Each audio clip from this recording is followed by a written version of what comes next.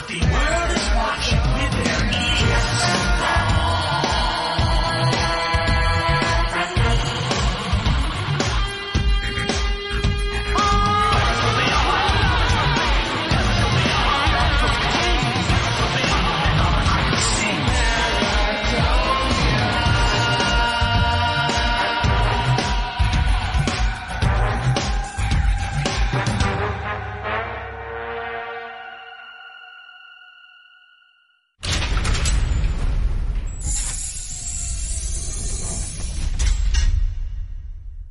Hey, Paratopia, guess what? We're back. It's Jeff and Jeremy. And here we are with the first inaugural episode of our user-generated content episodes. Correct, Jeremy? That's right. Jody Heckman, a.k.a. Mudhog, from our message board. Interviewing... Mudhog. Always start off the great Mudhog. Yes. Interviewing one Dale Graff, one of the higher-ups, creators, the architects behind Project Stargate. Cool.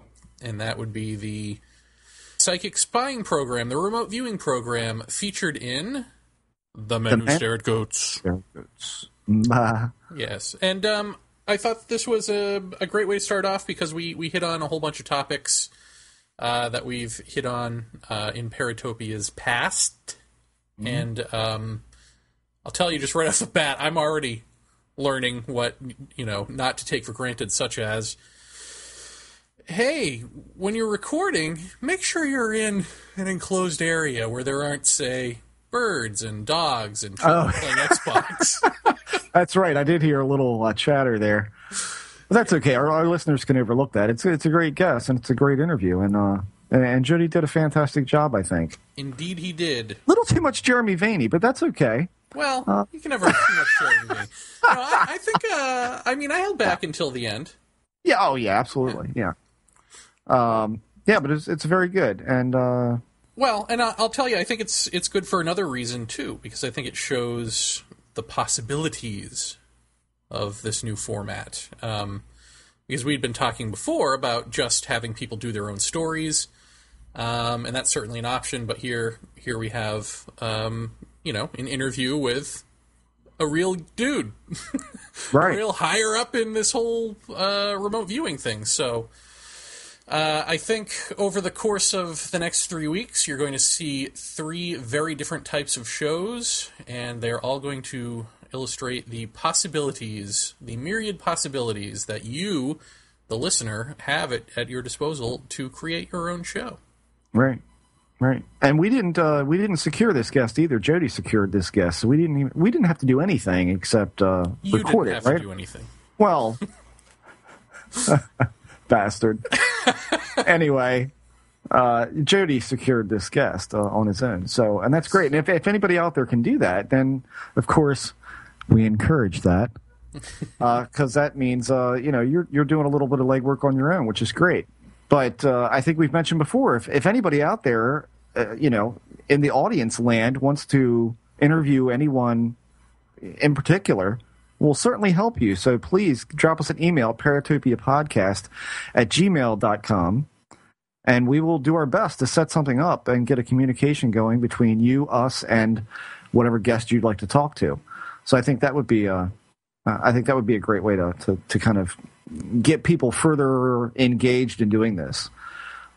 So these next 3 or 4, listen to them and think about who you'd like to interview, and we'll set it up.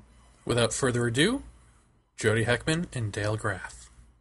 Hello, fellow Paratopians, Jeff and Jeremy. This is Mudhog, or Jody Heckman. I'm sitting here with Dale Graff, or Graff. Pronounced Graff in this part of the country, so I'll go with Graff. Okay. Dale is from the area here where I'm from, and I synchronistically ran into him several times, and Paratopia needed some shows from the listeners to put on, so I thought, I don't believe in synchronicities. It happened for a reason, so I talked to him, and he was more than happy to sit down here and go over his experiences and what he did. He has a background in aeronautical engineering. He is a physicist. He was the director of Stargate the last few years of its existence, and Stargate was the DIA and the CIA's psychic spy program, or the remote viewing program.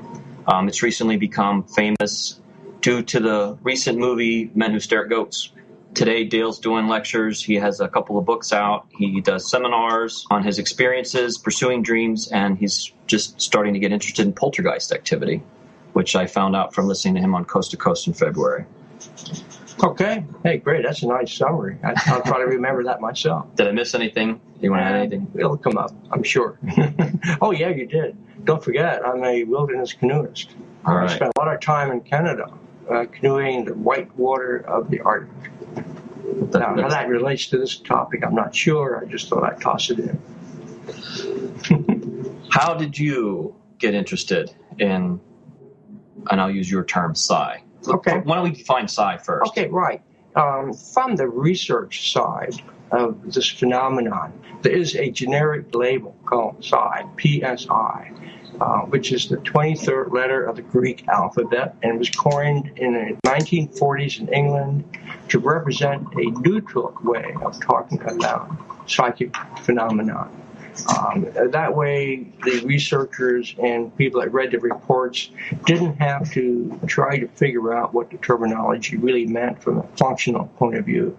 For example, clairvoyance, the old word that actually has been replaced by a newer term, remote viewing, but in the early part of the century, in the 1900s, it really referred to clear seeing. And there were other things going on in England at the time that made the researchers think they should create a more generic term, so you didn't have to assume what caused the phenomenon, whether it's vision or something else.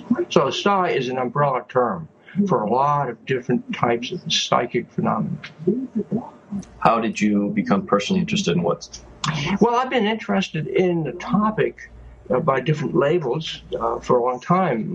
Growing up here in Pennsylvania, there was always the herbalist, the hex doctor, the people that went around looking for herbs in the mountains. And, I heard about my grandmother talking about those things.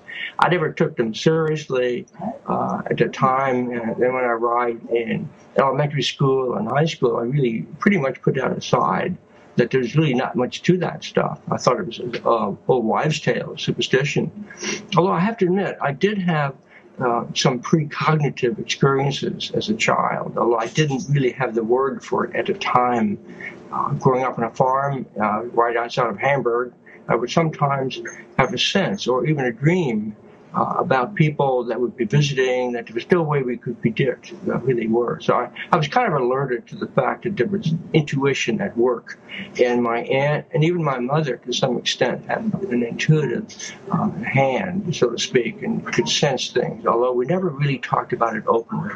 So that kind of got my interest, but I put it aside until much later, until after I got out of college and started working for a living on space programs.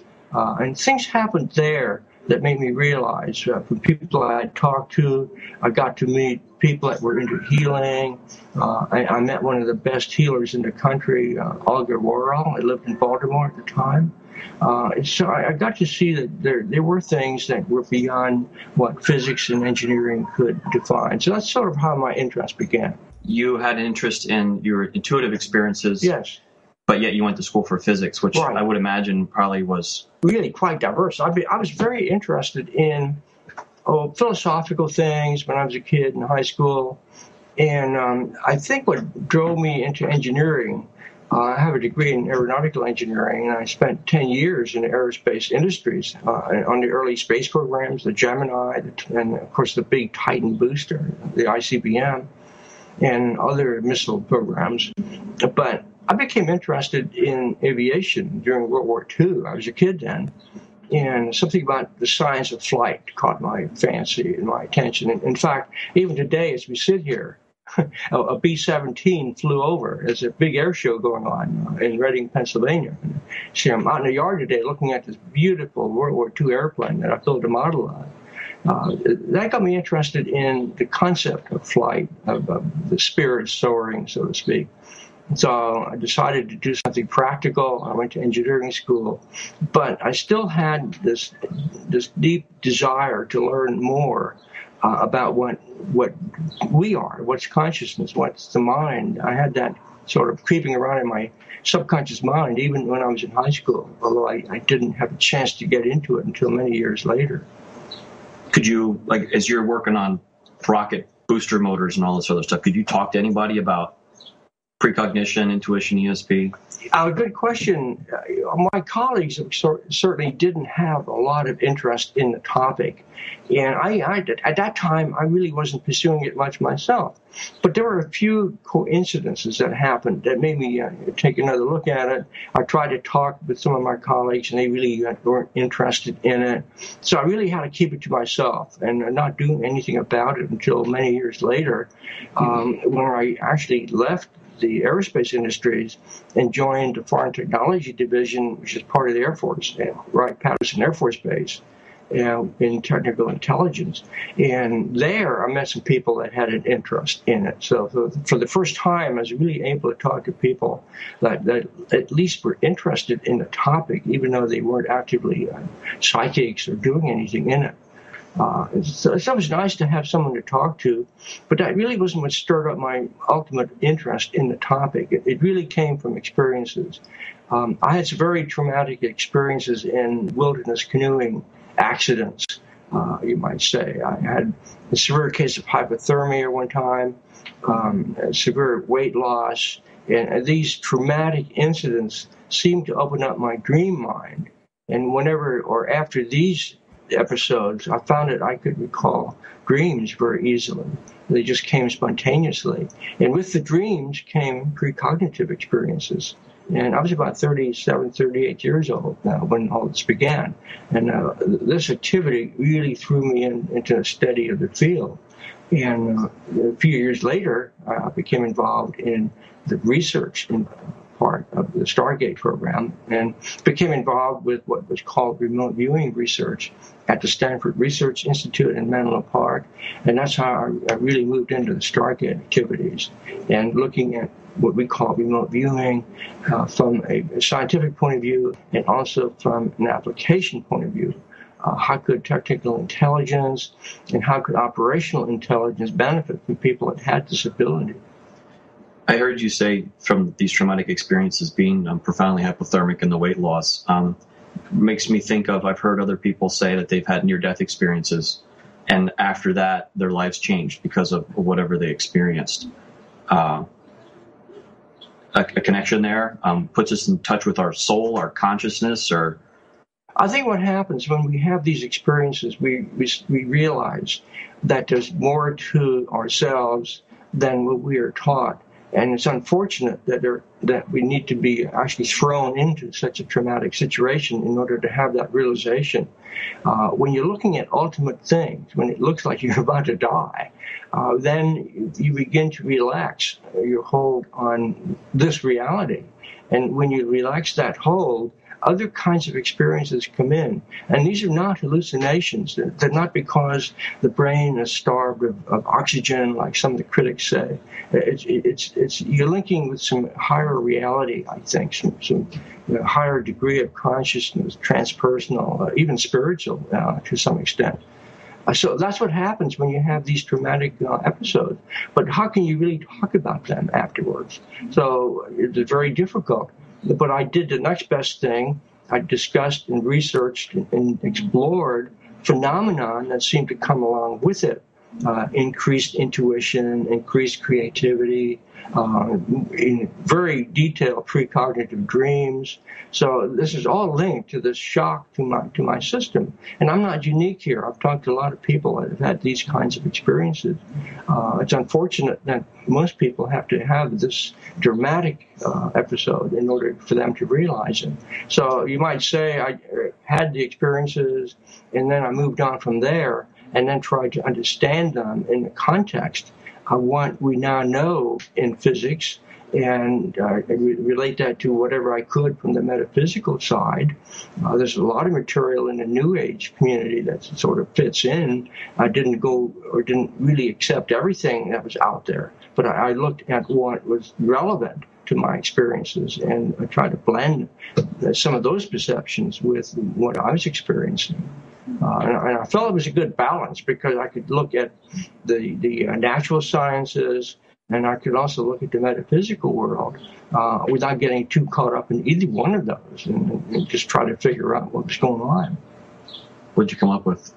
I'd say, listen, I'm still trying to come up with it. But fundamentally, I think what I've come up with is that there really is a lot of overlap between, amongst, or whatever, a variety of experiences, and people give them different names. And some names are turn-off names. Other names seem to be that they're too general. But I found that there really was a kind of consciousness that we all have, which is usually not called upon. We can run into it in a dream state. We can run into it in other altered states. And I finally ended up seeing that there's a large or a universal type of connectivity between minds. And I use the term mind and not brain because I no longer think that the brain equals the mind, that there's some aspect of the mind or the brain that links to a greater mind. You can call it the collective unconscious or global consciousness or transpersonal consciousness, whatever term you want to use. The meaning behind it is that it's more than what we can access and what we really are as defined by our brain, that our brain connects with it. And once we connect with this greater sense of consciousness and we blend that with our own lives on a day-to-day basis, in my view, we can live a more integrated and more balanced life, even though we may not fully understand the full implications of it. So, not the first time I've heard that. Oh. Yeah. Well, from some of the podcasts from the show, listening to some of the indigenous people talking about rational mind and the irrational, and help me out, Jeremy. Like Tiokasin. Talking about the difference between indigenous mind and hierarchical thinking. And it was confusing to me at first. I assumed he meant by indigenous mind, tribal mind, but he didn't. He meant more the quote-unquote enlightened state or something along those lines.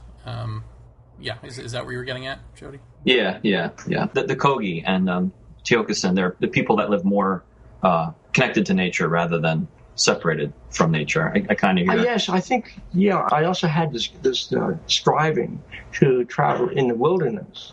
I think that also added to my experiences and to my understanding of this connectivity.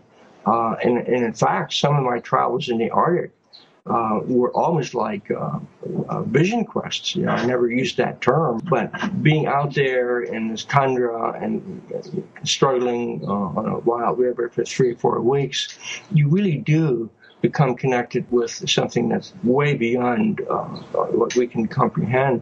And maybe that's what you mean by this indigenous connection. I've read some of the works of the shamans, and there's an amazing correlation between the shaman's journey and some of the things that some of my colleagues have experienced that I've since met that are also interested in this field.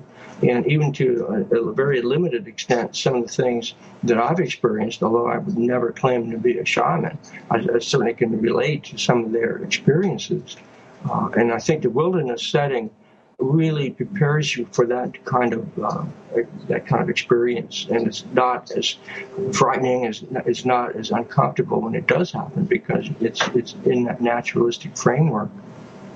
So I can understand that why the indigenous people relate to this so well. Do you think that the two minds are compatible, or do you think that one is structural and the other is anti-structural to the structure, I guess, not unto itself? I think. Yeah. Okay. I think I know. I understand your question. Our brain does have two major functions: the logical, deductive side, and the intuitive, holistic side. So, in a way, we already are in that direction of having what looks like incompatible capabilities, the intuitive and the logic. And I think moving into this collective sphere, they're not incompatible. They deal with different kinds of information, and it's presented differently. And one of the difficulties we had in the remote viewing program was to actually interpret the information. And this is why we went into a regime of only sketch what you perceive, because once you start trying to interpret it, you will probably go wrong. So the names that we put on things and how we want to categorize them, we start deviating from the raw information. So the basic impulse is more of a gestalt, more of a pattern, more of a waveform. And what we then try to do with it in rational engineering language is to try to define it in a linear, logical manner. They appear to be incompatible, but they don't need to be. There can be a mutual interlocking between them so that they can work together. And I think this is one of the big motivations of biofeedback back in the 50s and 60s and 70s. People actually did try to coordinate the left and the right hemisphere through biofeedback machines. So that was a step in that direction. I don't see them as incompatible, but they require different modes of thinking and how to interpret them. I think you have to have a balance. Yeah. It's kind of like the yin-yang, the man-woman, the rational, irrational, left brain, right brain. Balance is a good word. And in fact, right now, I'm putting together a paper for a presentation next week in Boulder, Colorado, to the Society for Scientific Exploration. And the title of my paper is Kundalini, a Consciousness Field Effect.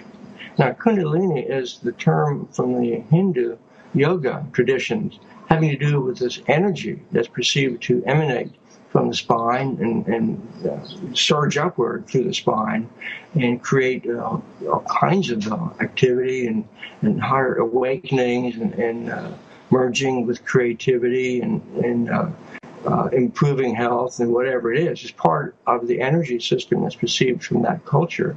How real that energy is, I'm not sure, but it's a felt energy.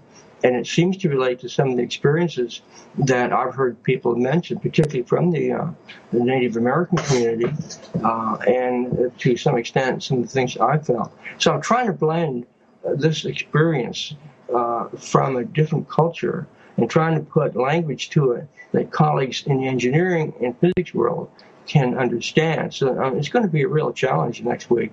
But I think I can do it. I'm going to give it a shot.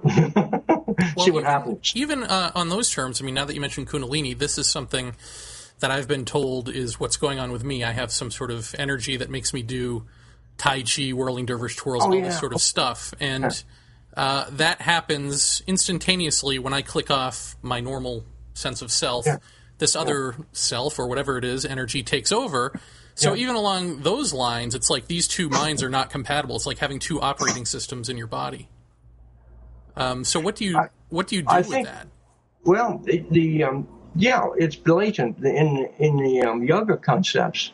The energy is potentially there, and many times, or most of the time, it sort of is applied or comes into awareness in a very gradual manner, and you're not aware of these sensations and the situations that it can stir up.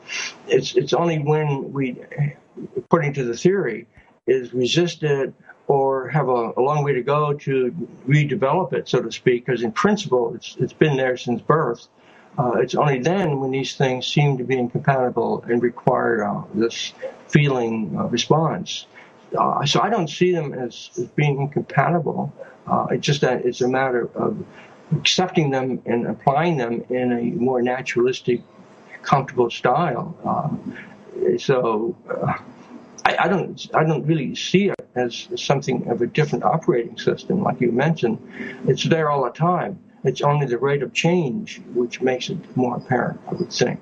Does that make sense to you? Yeah, that's an interesting way to put it. I guess the way I would think of it then is that there's always this other energy, or the larger energy that trickles down through you, whether you're aware of it or not. And so it's just sort of opening the floodgates is the difference. That's about what it is. It just increases the volume. Go to your system and turn up the juice, so to speak. But there's always something there, and according to the theories, having to do with prana, the life force. But I think it can also be related to our own body physiology and our metabolism rates. There's got to be a link between the two. What this particular energy is, I don't think anyone can really say. It is a felt energy. In the Hindu tradition, it's only the beginning of a process that then ascends, enters the head area. The third eye is a term they use for the intuitive side of us, that then becomes more energized and then rises even further into what's called the crown at the very top, where in principle it connects with this higher consciousness in a state of nirvana. Nirvana is reached. Samadhi is the term used. So a lot of people actually go this full route, but it might take years. People in our culture usually stop short of that, but it's still a gain, because we end up not only having higher creativity, we do seem to have more energy, and we also seem to be more balanced in our physical makeup, and therefore have a better health and wellness profile. And in fact, I've known people that hardly ever get sick, that they just simply call on or expect this feeling, this energy to build up within them and to become their own self-healer. That's something we really need at this time in our culture to be better off in our own wellness maintenance. Yeah, I think part of the confusion of this stuff is that you can, in some way, control it, or you can, for instance, if it awakens psychic ability in you, it's easy to then hone in on that and go, okay, I'm going to be a psychic or something. But if you just let it go, I think that what it is it's preparing the body, the mind, all of that for this enlightenment, God consciousness, whatever you want to call it. But it has to get the body and everything else healthy first. And so I think with a guy like me who has no background in any of this, it's making me do exercise primarily, and it's making I'm a fat guy, so it's like, okay, you're going to get in shape first, and then we're going to take that next step. But that's an interesting point. But it does really focus on the health and well-being. And of course, we all know about the yoga, exercise, and posture. So getting the body in shape and in balance fits right in with the wellness and the holistic movements in this country. And I can see why yoga is really taking off. Different kinds and different versions. Just go to any bookstore and look at how many books there are available on different yoga practices. But in there is the emphasis on wellness and health. And of course, there's also the aspect you talked about, the ultimate development of this connection with a transcendental consciousness, or what I might have said earlier, was this global collective consciousness. Now, we have different words for this. And depending upon what culture you're in and what your background is, some words are foreign to you or to me. We all have sort of an understanding. We never really can come up with the exact word, because how can you define something like this? But it's in that direction of a global, interconnected, higher consciousness. And interestingly enough, what I've seen, there appeared to be a huge insurge in Kundalini kinds of experiences in this country in the 70s. And these happened spontaneously. This did not come out of a yoga context. And people that had these experiences were totally befuddled. What's going on? Am I going nuts? Do I have to go to a psychiatrist or something like that? So why did this happen? And I'm really curious about that, too, and I have no answer for that, except it may link to this collective unconscious growing and expanding, and then it's reaching down to people like you and me, because I fell into this, too. But I think it was more because of the trauma, but I can't say it was totally that. I think I was also doing a lot of soul searching, if that's a good enough term here, even before that. And so I was sort of opening myself psychologically, and then I got kicked in the butt, so to speak, from the dramatic situations that I encountered in the river and on these canoe trips. So I often wondered why I was even in the wilderness in the first place. So it was almost like what the Native Americans would have called a vision quest, although that was not my purpose of going there. I just wanted to catch the largest lake trout in anybody and cook it up at night and enjoy that. But instead, I ended up with maybe catching a bigger fish. Who knows? Well, you asked why you go out there. My son and I go out in the woods all the time because it feels good. Yeah. Maybe there's an energy out there that you can tap into. I think it's a mirror thing. It reflects into us what's already within us. So it's kind of a mutual resonance there. And it brings out what's already dormant, just like this Kundalini energy, in principle, is dormant. Or at least the dramatic parts of it, even though there's something cooking all the time, and we just don't notice it. It all boils down to what really is the life force. What is the nature of life? What is consciousness? And these are some really tough questions. And in my recent activity, I'm looking at quantum physics because there is some really weird stuff in quantum physics that really defy any kind of logical explanation.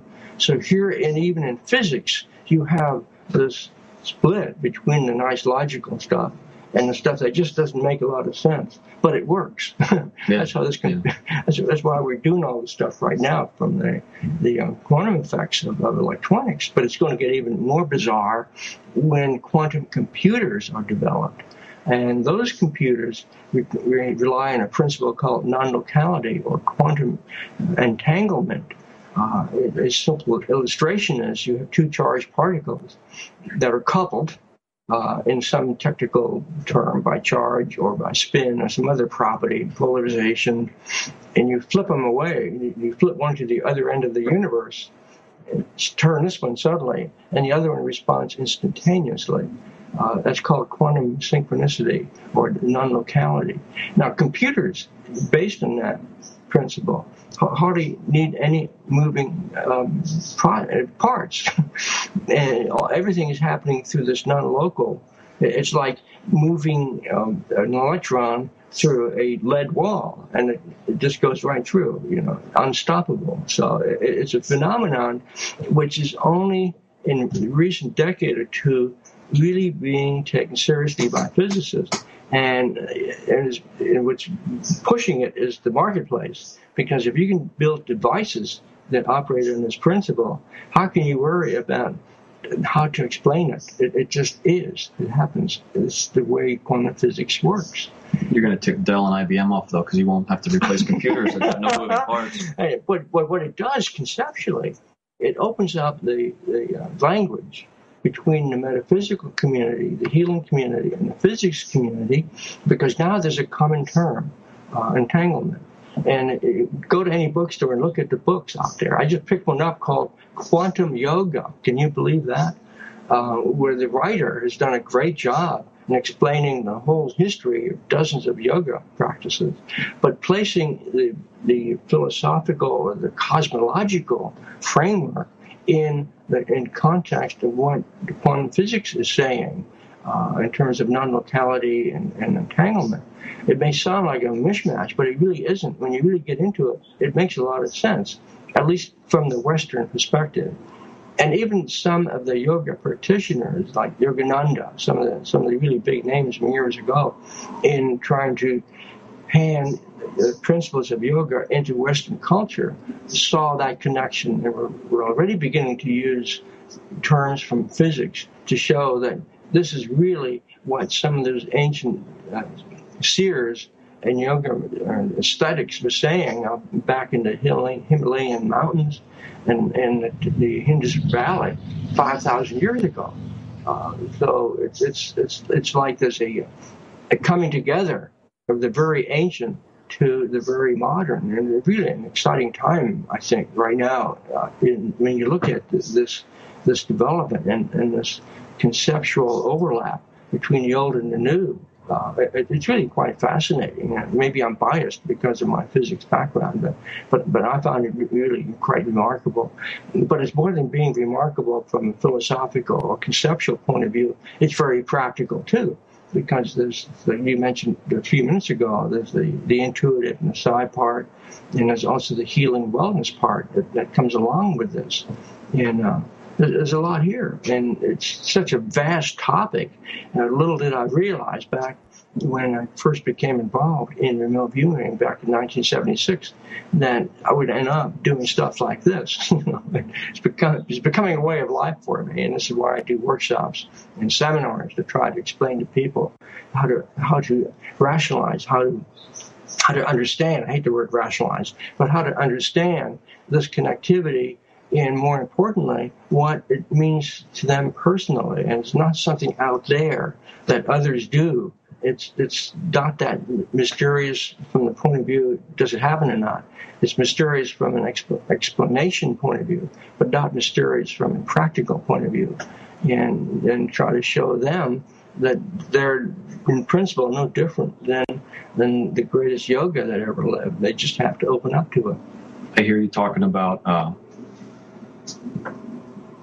yoga, trying to explain rationally why it works, and some of the stuff that I've been coming across is, and some of the podcasts from the show that I caught that jumped out at me, was how you've got these third world cultures and these indigenous people and the Native Americans, how they're, I don't want to say they're not rational, but psi is almost irrational. And Irrational is a good word, yeah. And they've been doing this for thousands of years. Yeah. And now we're trying to bridge this into rationality and merge it, because I think we're at the point where so much of this is going on. So many people are having experiences of being more psychic after a canoe accident and having a Kundalini experience. Science has been ignoring this because it's irrational. And we're so rationally motivated, I think, on this area of the earth. And the problem with science is, and I can speak here because that's my background, I feel I can make a few stabs in that direction. And I'm talking about classical, conventional science, not a lot of my scientific colleagues. Many of them are really very open to this and also are very intuitive. But first, we have to change the word. It's not irrational, it's non-rational. So we're looking at the rational and the non-rational. Although the critic will want to call it irrational, but that's his choice, and there are many critics. And the interesting thing that I see happening is, even though conventional science still says psi does not exist, all these healing effects are illusion and so on, you can go to the National Academy of Science and find these reports. I have them at home, I read them, I study them, and they're denying the reality of psi. That can only go on so long. That's a good point. And what's going to happen is they're going to be overtaken by events. There's just too much happening in the general population. And particularly with young people coming on and seeing all this stuff, and they have access to it like you and I never did. I often wonder what I would have done had I been able to read some of the material that I eventually read when I was a teenager. It would have really had a big effect on me at that time. I'm happy I came into it later on in life. But we have this information flow. We have people that actually show the results, and they're not fakes, although there are many out there. You have to be very careful about that. And then the key thing is to experience it themselves without being ridiculed. And that's another big step I see happening in many areas. Young people do talk about the experiences, their dreams, their intuitions, their psychic experiences, and they're not being left out of the kitchen table, away from the kitchen table, for example. So there's more of an acceptance going on right now. I think science will be lost in the dust. I think people are empowering themselves more and waking up more and spending more time in the woods and listening to themselves more rather than listening to science tell them that it doesn't exist, because they have the experience and they know it exists. And there is hope, because in this group I'm talking to next week, they're really composed of high-level scientists. So here's a group that's really willing to listen to people like myself. And I'm not the only one on the agenda that's talking about psi. There's healers on the agenda. Even though the main topic of the conference is on advanced propulsion techniques and space warp drive, how to bend Einstein's curvature, that kind of thing. So that's scope of this program, and that we'll be into next week in Boulder, Colorado. And then at the end of the month, I'm giving 2 presentations at the International Association for the Study of Dreams, a very large organization, and they also are, for the first time, in the past several years, accepting the reality of precognitive and psi dreams, and also healing dreams. So it's a very wonderful blend of psychologists, psychiatrists, medical doctors, people from the Harvard sleep laboratories, from the physiology groups around the country and academia, blending with the artists and people that actually have the experiences. So it's a wonderful mix of the experiential and the hard-nosed skeptic. Which many of the medical people are on the group, but they're listening and they're open to it. So these things are happening, and it's a very positive sign. They don't really need to have formal science coming out of the National Academy of Science in Washington, D.C. Put the sign on your door and says, "Psi permitted here." You don't need that. You can ignore that and just accept it. So it's a very positive thing. But it has to be handled, too, with a good amount of ethics. You need to be concerned. You need to be careful. You just don't go running around telling everybody this, or you have to pay attention to the audience. How much are they willing to understand? How far are you going to take this? What claims can you make? So there are limits to what you and I can do. We're not yet at the high guru stage in our lives, but we're getting there, I think. I don't know if I'll make it before I run out of time, but I'll give it a shot. You're talking about global consciousness and being connected to a oneness. And I heard you mention, did you say Stanford? Yeah. SRI. Yeah, SRI, Stanford Research Institute. I wanted to ask you, and I don't want to debate Cliff High or Webbot if it's valid or not, but the premise of what he's doing, are you familiar with Webbot and Cliff High? No. He believes that we are inherently psychic and that he can search the internet using, he calls them spiders. It must be some type of software. I know what that is. That goes out and searches word usage. Yeah. And he attaches an emotional value to the word usage. Like a carpet would have next to nothing, and war or rape would have a high emotional value. He believes that we are all psychic, and we don't know it, but based on the word usage that we use and what people are writing about, based on the emotional level that the conversations and the interactions go to, precede major events, catastrophic events. Okay. There might be something to that. Look, MIT has the random number generators that they believe spike. They spiked right before 9/11. Yeah. Okay. Well, this is that. Actually, at Princeton. Yeah, sure. That's the. In fact, I just purchased one.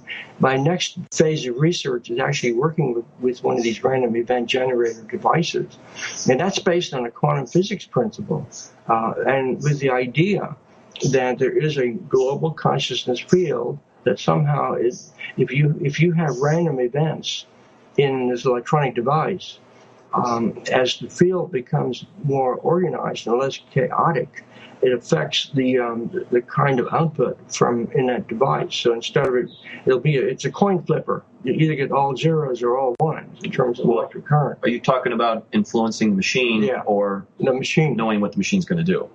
No, it influences the machine. Okay, but the predictive ability from this comes with a precognitive aspect of the collective unconscious or the global consciousness field.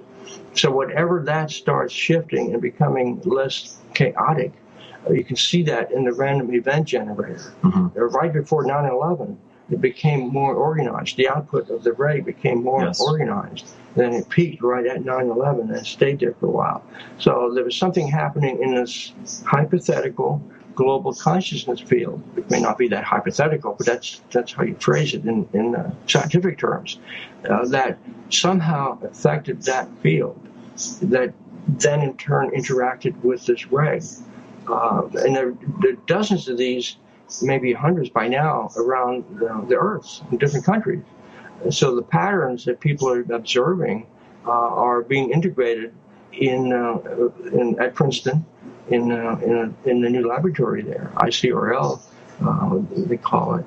And the attempt is to follow these trends to see whether or not they can predict some major situation like the tsunami in Indonesia some time ago, 3 or 4 years ago.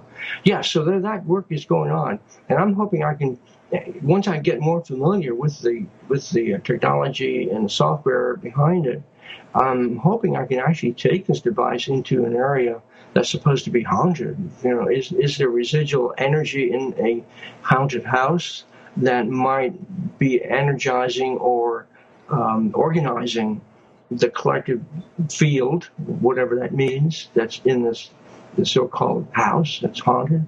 And it might be a way of seeing if there's something there that's residual, and it might back up the claims of some of the poltergeist researchers, for example.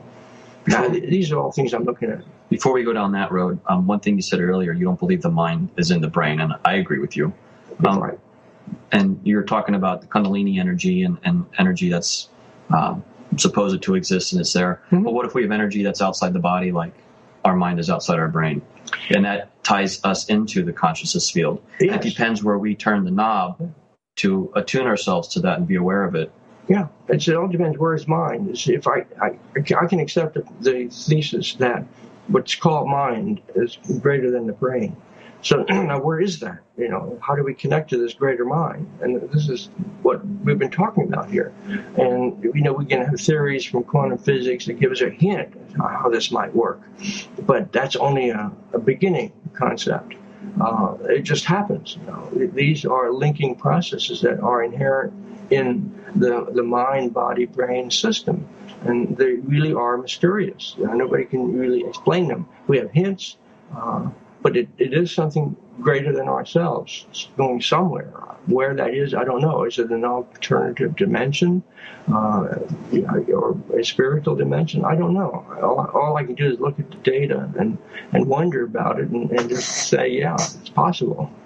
Which throws me into another question. I've seen a lot of talk about black matter and antimatter, Mm-hmm. and that we can only observe a limited percentage, like 4 or 7% Mm-hmm. of our universe, because so much of it exists Mm-hmm. outside of our reality because it's antimatter or this dark matter or dark energy.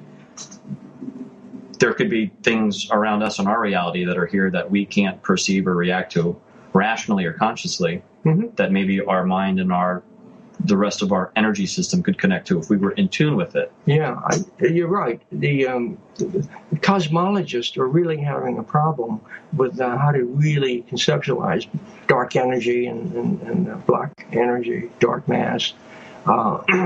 It's there somewhere, and what it does and what it means, and it just seems to have an effect on gravity and how things move around in orbit. But where is it? I don't know. No one really knows for sure. So there are these energy sources, possibly, all around us. The other really key point here is the term from quantum physics called zero-point energy. You don't even have to go into the dark energy and the dark mass of the universe to be befuddled. All you have to do is think about the concept of zero-point energy. Now, this comes out of quantum physics, and this is the hypothesized cosmic flux that exists at extremely small dimensions. The term used is the Planck scale, named after Max Planck, the individual that really set the framework for quantum physics. 10 to the minus 23 centimeters. You get that small, and the universe looks like it's a continual bubbling foam of energy. And so much energy in a micro centimeter of space, or volume of space, cubic centimeter, that it would be enough to power the entire Earth for a year. But how do you tap that? So this is something that's not even the dark matter or the dark energy out there. This is something that's in the quantum scale of where we are right now. It's right here in front of me. It's right there. It's in you. It sounds mysterious, and it is, but it's in the quantum physics. It can be shown to be potentially there. This 0-point energy at the 0 point. So maybe years from now, decades. We don't have to worry about oil. We'll just tap into the ZPE. That's how long it'll take for the beaches to clear up. Anyway. Yeah, I like to tap into that. And we really get a great pattern going. Yeah, in fact, I've even seen devices sold in the New Age stores called the zero-point energy applicator, because they have no idea what zero-point energy really means. And so people buy the stuff, whatever it is. There's some crystals in it that might be useful, but it's not zero-point energy. That's called salesmanship. You have anything, Jeremy? Yeah, I just want to go back to something you'd said earlier about how important it is to watch yourself when you're presenting this. And, well, I guess I just got to ask, given probably what you know about ufology, how do you feel about remote viewing having been sort of co-opted by ufology? There's a number of people that were formerly connected with the Stargate unit and that became very active in some of the UFO concepts that they're not really a part of the official remote viewing community. So in a way they have, like you say, co-opted or whatever, that. And I don't really follow that too much, but I think they've gone way overboard, and what their statements just cannot be relied on. So I really don't have a lot to say there, other than we need to be cautious about what they're saying. So who would you trust? Like, if you were to say, okay, go buy this book on remote viewing, who would the author be? Right now, there are not too many. Paul Smith wrote a good summary of the program. Courtney Brown has a reasonable book out.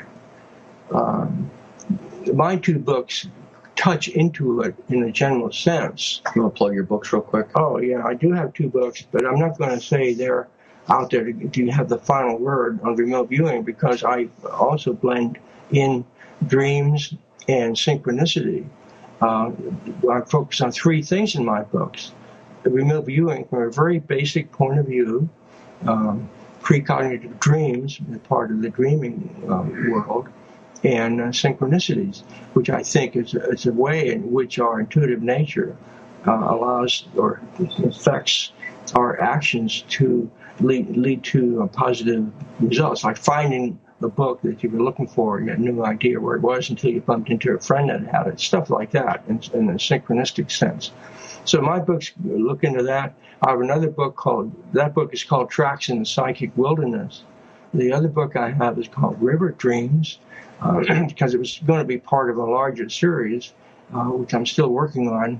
But that book looks also at remote viewing from an operational point of view, because in it I discuss some of the operational projects that we had in the Stargate program. The search for General Dozier, looking for hostages, looking for crashed airplanes, that sort of thing. So it's a very practical example of remote viewing. But other than maybe some of the websites, I can't really think of really one good book out there, one book that does everything. There are some training manuals out there available. But some of the websites through the through IRBA, the International Remote Viewing Association, would be a good place to start. Well, you mentioned Courtney Brown, and I know that the two books that I have by him were, very much alien-related stuff. Does he have another book that? Yeah, the one that's reasonable is the one called Remote Viewing. The earlier ones really did go, I thought, overboard on the alien in the. What was that incident that happened back 10 years ago with that cult, the Hill Bop? Right, the Heaven's Gate cult. Yeah, that's it, Heaven's Gate, yeah. So I wouldn't want to recommend those two books unless you really want to look into the history of that material. I read them. They're entertaining. Okay, yeah, there you go. Thank you. I was groping for a word. Yeah. Well, how closely knit is the remote viewing? I mean, is there a remote viewing community? Is it closely knit? I mean, do you talk to each other? Yes, it is. The IRBA, the International Remote Viewing Association, is a fairly tight-knit group. In fact, there's a conference coming up in a few weeks in Las Vegas. And I'd say it's a well-balanced organization. It doesn't cater to just anyone that wants to talk about remote viewing. You have to show that it's incredible stuff you're doing, So I would say it's the only one out there that really is attempting to establish a credibility for the field. Unfortunately, there are other people that are not connected with IRVA, the International Remote Viewing Association, that are making wild claims, and some of them overlap into the UFO community. And I would recommend staying away from those unless you really wanted to study the history of what they were doing, just from that point of view. Have you ever asked any of the folks who promote the UFO stuff about what they're doing, or do you have private discussions with them about this sort of thing? No, I'm sort of detached from them, and I don't really, other than maybe bumping into one or two at conferences, I don't really have any direct communication with them.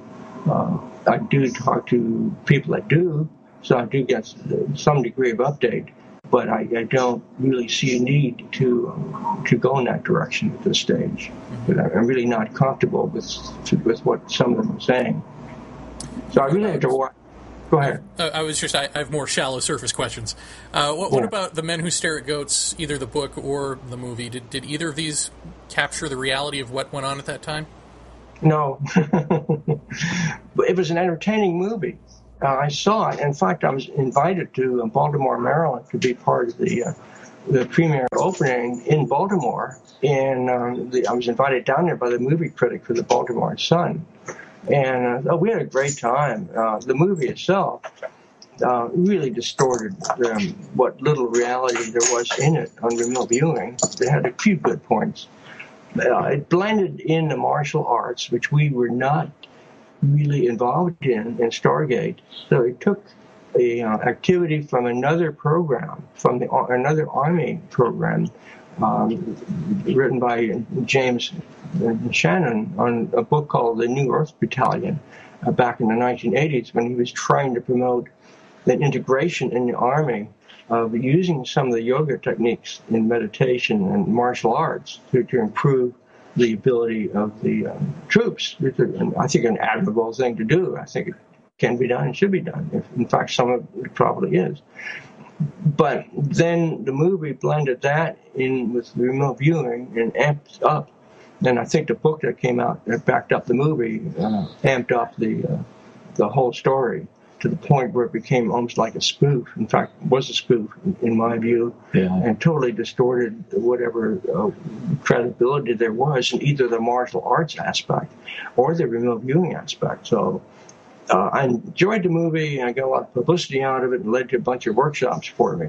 But other than that, it's people that I've talked to seemed to understand where it was coming from and what it was doing, and sort of just said, okay, that's an interesting movie. Now tell me what really is going on, what really happened, what is remote viewing. So in a way, it opened up queries from areas that I would have expected would be querying on a topic. And recently I gave a presentation to a dowsing group of professional dowsers that were very interested in the topic, and the movie tipped them off to the remote viewing connection, which they feel is somehow related to dowsing. I've also talked to other groups that normally would not have contacted me or anybody else. So there's been a lot of publicity in what that movie did. So I'm not going to complain about that. And I'm very confident that people that go to the movie understand it's a spoof, yet they'll walk away with questions. So in that sense, it was exposure. It may have been a good thing. So I'm not going to criticize it there. It's like the book that Dan Brown just wrote, The Lost Symbol. Have you seen that or know about that? Is that the following to? I know about it. Yeah, there's a following the book that he wrote that follows the Da Vinci Code. Yeah. And that is a very interesting book. True, it's fiction, and it creates a very weird story based in Washington, D.C., but it intermingled throughout the book is the really latest findings in psi research, in remote viewing, in quantum physics, the stuff we've been talking about so far with the random event generators. All that stuff is in there. And it's presented from a very positive point of view, intermixed with all the other crazy things that are going on in the story. And the heroes of the book, so to speak, are connected with Ed Mitchell's organization. Remember the astronaut from Apollo 14? that set up the Institute for Noetic Sciences, IONS. Yep. Right. That's actually, IONS is a very active research organization that looks into the issue of healing, the connection with mind-body healing. Dean Radin, you've heard, I'm sure you've heard of him. They had him on a couple episodes ago. Okay, yeah. Well, he's the research director there, or the key figure there. So he and Marilyn Schlitz and others at IONS are at the foreground of everything we've been talking about here in the linking of healing and physics and higher and consciousness expansion. And that's in Dan Brown's book. And that book is really well read. And, of course, most people buy it for the entertainment aspect. Dan Brown's a good writer. He creates a really nice story. It's really exciting to follow that. I led a book discussion group here in Hamburg on that just a few weeks ago, and it really got a lot of attention from the people that got into the book. But it's another one of those. It's a step above the Goats movie, but it's still there as fiction, but yet not fiction, because the part having to do with psi and higher consciousness is well presented, and I pick up and go from there, and then it creates questioning in people, and as a result of that, they learn more and find out that there really is activity like reg research, random event generated research, healing research that's going on in some parts of the holistic health movement. So books like that and others too that are coming out, I'm sure there'll be more.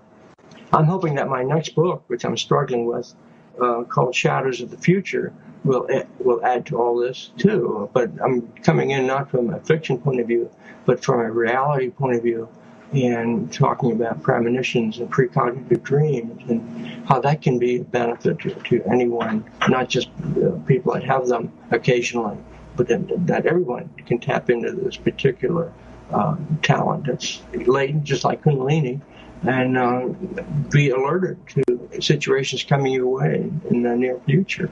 When will that book be coming out? Hopefully within a year. I'm putting finishing touches on the final third of it, so it's going to be, I'd say, within a year. I'm not quite sure how I'm going to publish. To go with a publisher or do a what do you call print on demand. Right. I have to wrestle with that one, so we'll see how that goes. I have one more remote viewing question. Yeah. Where do you think remote viewing is overrated, and where do you think it's underrated? I think it's overrated in the fact that people just can't sit down and do the style of remote viewing that's now being taught overnight or within a week or a month. It takes time to go through what I call the complex methodology that's been developed and is now currently being presented by remote viewing trainers out there. The other overrated part is that it strikes me as being somewhat limited, and not everybody really needs to do remote viewing. For example, I had a federal marshal attend one of my workshops, and his main interest was intuition development. He didn't want to sit down and draw pictures or sketch or take the time to figure out what's in a remote scene or a sealed envelope. He didn't have time to do that on a job. He wanted to know whether there's somebody behind a door had a lethal weapon or not. So it was that intuitive, near-term, gut reaction thing he needed to work on. So in that sense, I don't think remote viewing really is helpful. Also, remote viewing, the way it's taught, only sticks with a specific way of experiencing it. They don't even look at the integrated aspects like I do. For example, dreaming is a very good way to have intuitive abilities, experiences too. So I think it's limited in its scope. Where it's good is it at least opens up the door and it allows people to explore an aspect of their psi talents. But it should not end there. The individual that does study remote viewing should see this as a beginning process, and there's a lot more out there. There's a lot more to psi than what remote viewing trainers say. And I'm talking about the total personality and everything that we do day to day that's useful to us. So it's a mixed bag. There's good things and there's questionable things. The other issue I would take with it, I feel it's too complex the way it's presented. There are simpler ways to do remote viewing as we did in the early days of the research program, which was really just fundamentally set the objective, relax, and practice. That's as simple as you can get. But it takes time, and that's the key thing. And if it teaches people to be patient, that's a huge benefit. And sometimes I think the ethical part is not emphasized enough in people that do remote viewing training. But that might be just my own background showing where I do have a strong ethics, and maybe that's from some of my studies of the yoga background and martial arts. Even though I'd never practiced martial arts, I've certainly read on it, and I have a lot of friends that are martial arts experts, and I understand how they work in the arena they're in. So I can't answer it in a nice black and white answer, but I hope what I've said is helpful for you. Oh, yeah, absolutely. I mean, I just, the thing I always go back to is, and I talked to Dean Radin about this, was Joe McMoneagle's book where the second half of the book was all predictions for the future, and it was, economic and environmental and all of this. And I thought, man, that is such a bold thing to do, because if you're wrong, it's a credibility killer, and yet none of that stuff came true. So why did he put it in there, and what does that do to Joe McMoneagle? I mean, that's a really good question, and you're the first one that's really brought it up to me. But I've also noticed that, and it illustrates one of the problems of precognition. And the way I look at precognition, it is a sea of probabilities out there. In the near term, if you're looking at like a week ahead, I'd say it's highly reliable. But once you start going into the near future, or even especially the far future, you're really off track. You don't know what the probabilities are going to shift. It may have been a very reasonable thing to say at the time of the prediction, but there was so many other variables coming into the picture that I don't think the best psychic in the world is going to comprehend. So it's best not to come in with a firm long-term prediction like that. If you qualify it and say, here's a prediction 10 years from now that could happen, and then give it a probability number, 50%. Become a weather forecaster.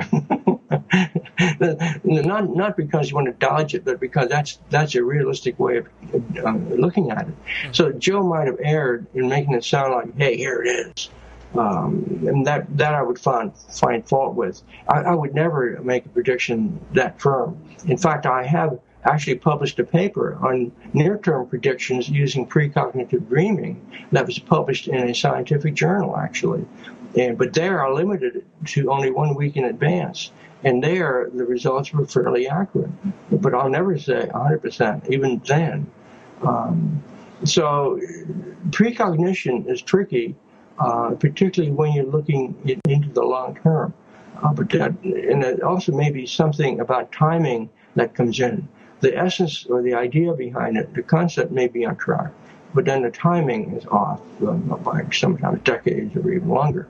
Look at Edgar Cayce, if you studied him, and the earthquakes in California sliding off into the ocean by 1990. Of course, that didn't happen, because then you're talking geological time. And if you look at tectonic plates, 500,000 years from now, we're going to see a totally different shape of the continent. So when you get into those kinds of predictions, I would say treat them as not like entertainment, but close to entertainment, and you'd be better off.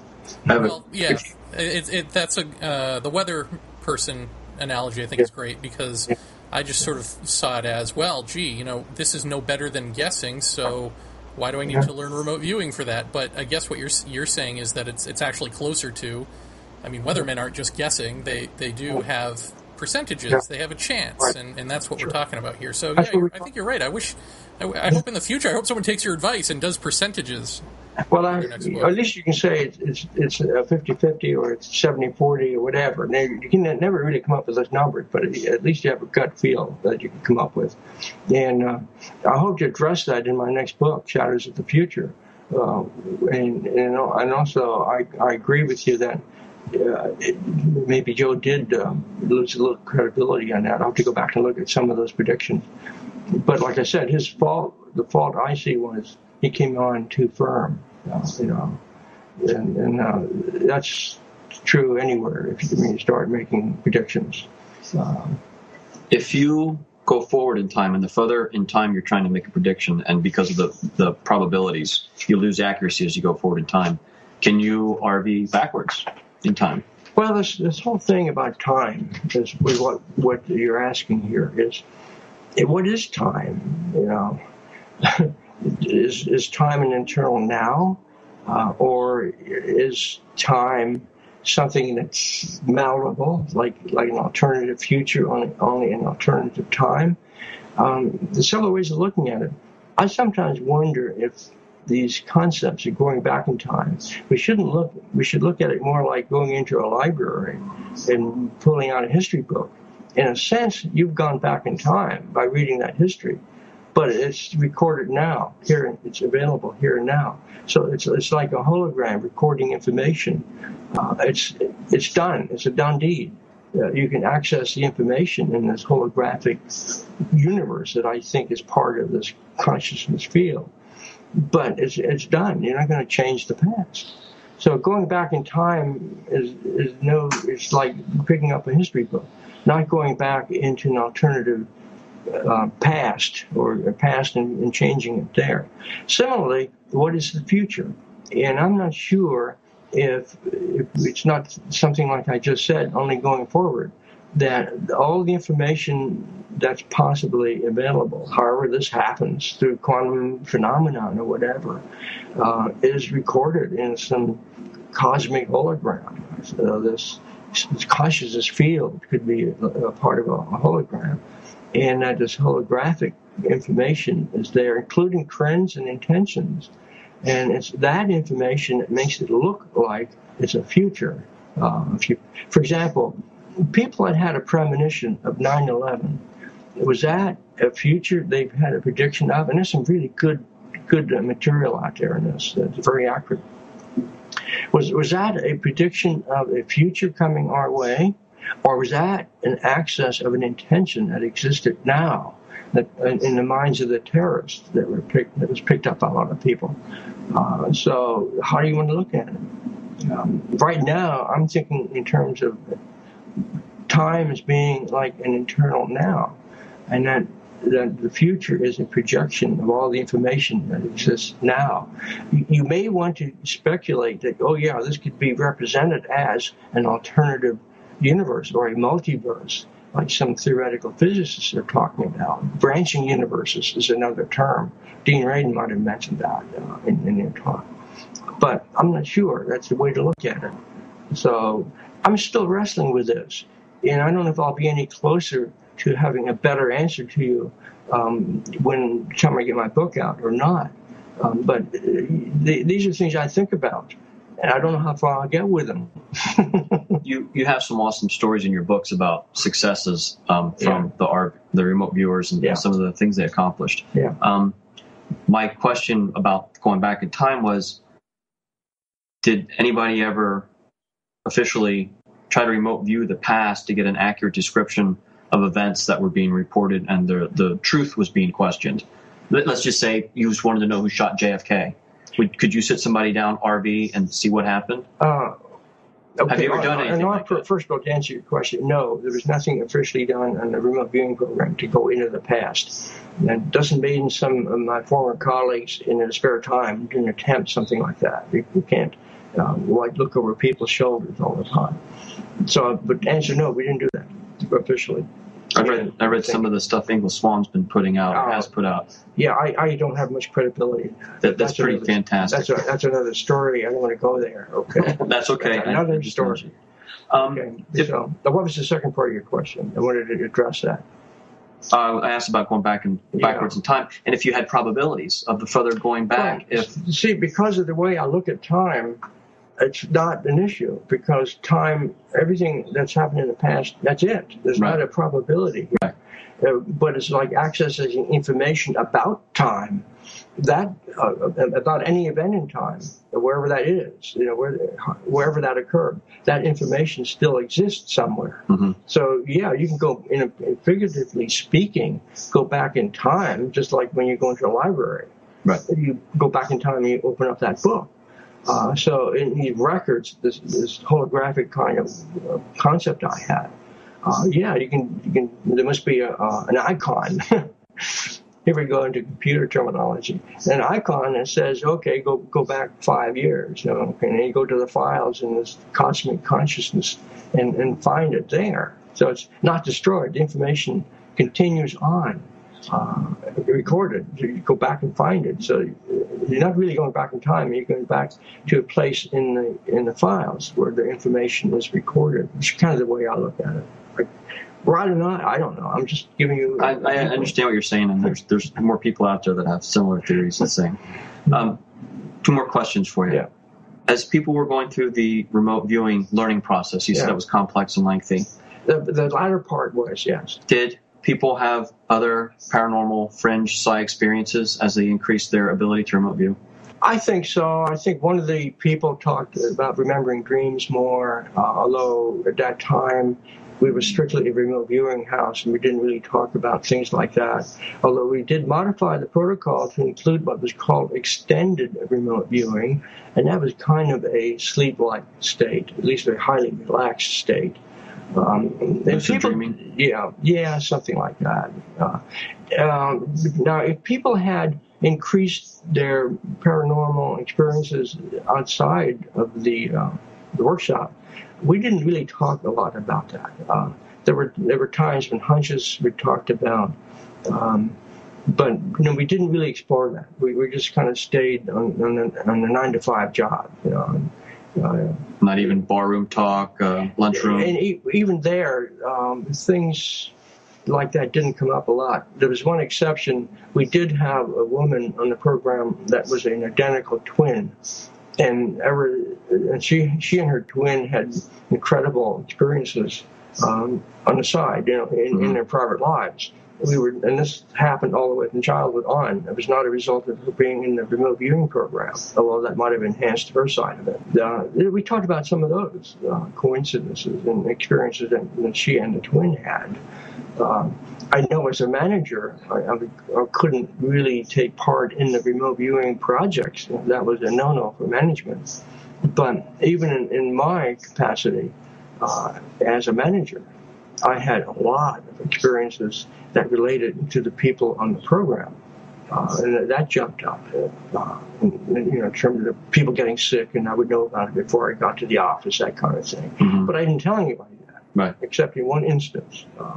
When I had to have people get ready for the emergency vehicle, which I knew we had to call because I had a dream the night before a particular person in the remote viewing group falling over on the floor and rolling around. That was in a dream, and I took that seriously, and I had the telephone numbers ready to go in case that did happen the next day. And sure enough, there it was, at 9 o'clock. Fell over, I rolled around on the floor. I very calmly dialed 911 and got the EMT people over there. It was a kidney stone attack. But it was the kind of thing that happened to me, and so I had developed a sensitivity that happened off duty, so to speak, right, having to do with being in tune with the people more.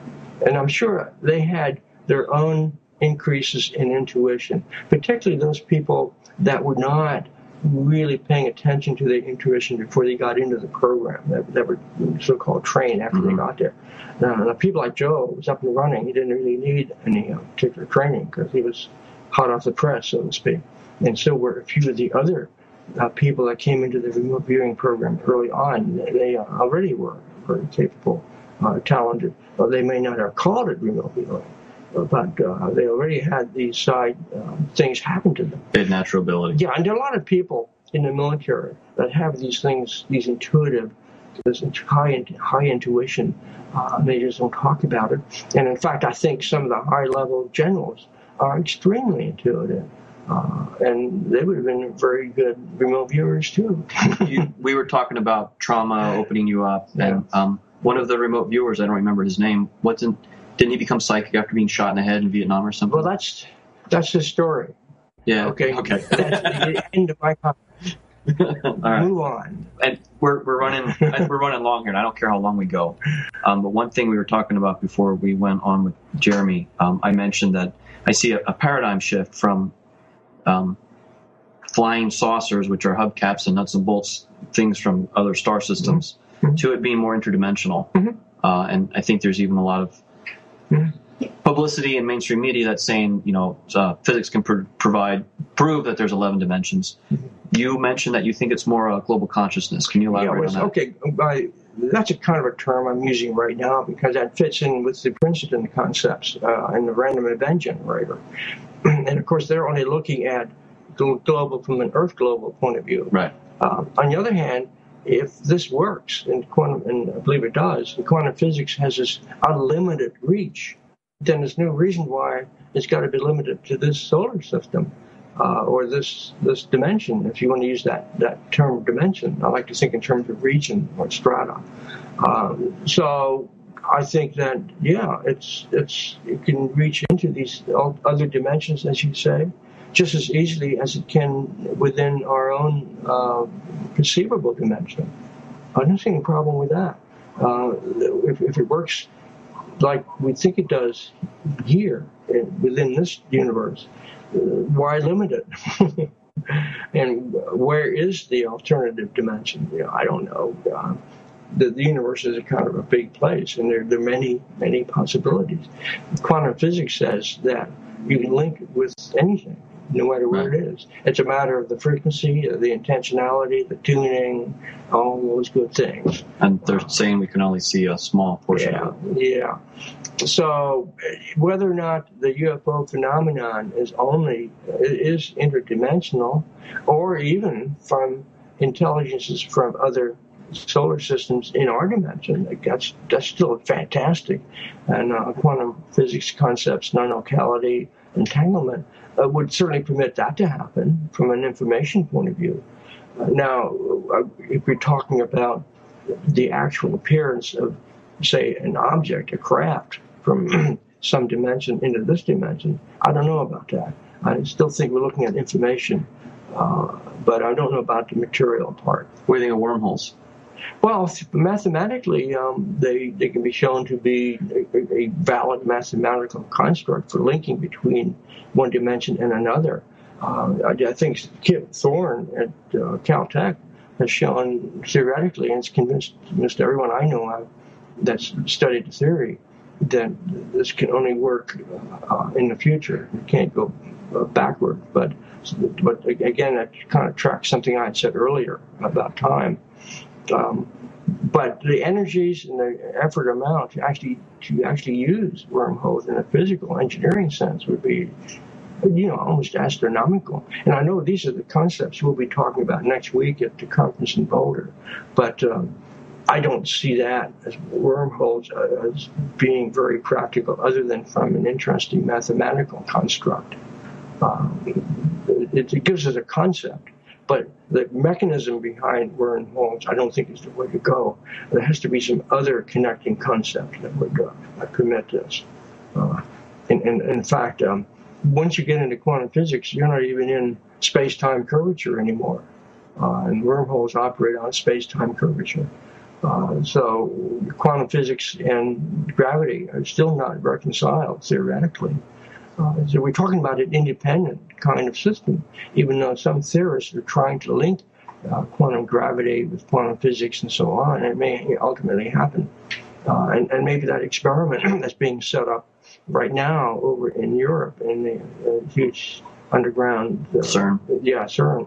That might shed some clues onto the basic structure of matter down to what's called the gravitational aspect.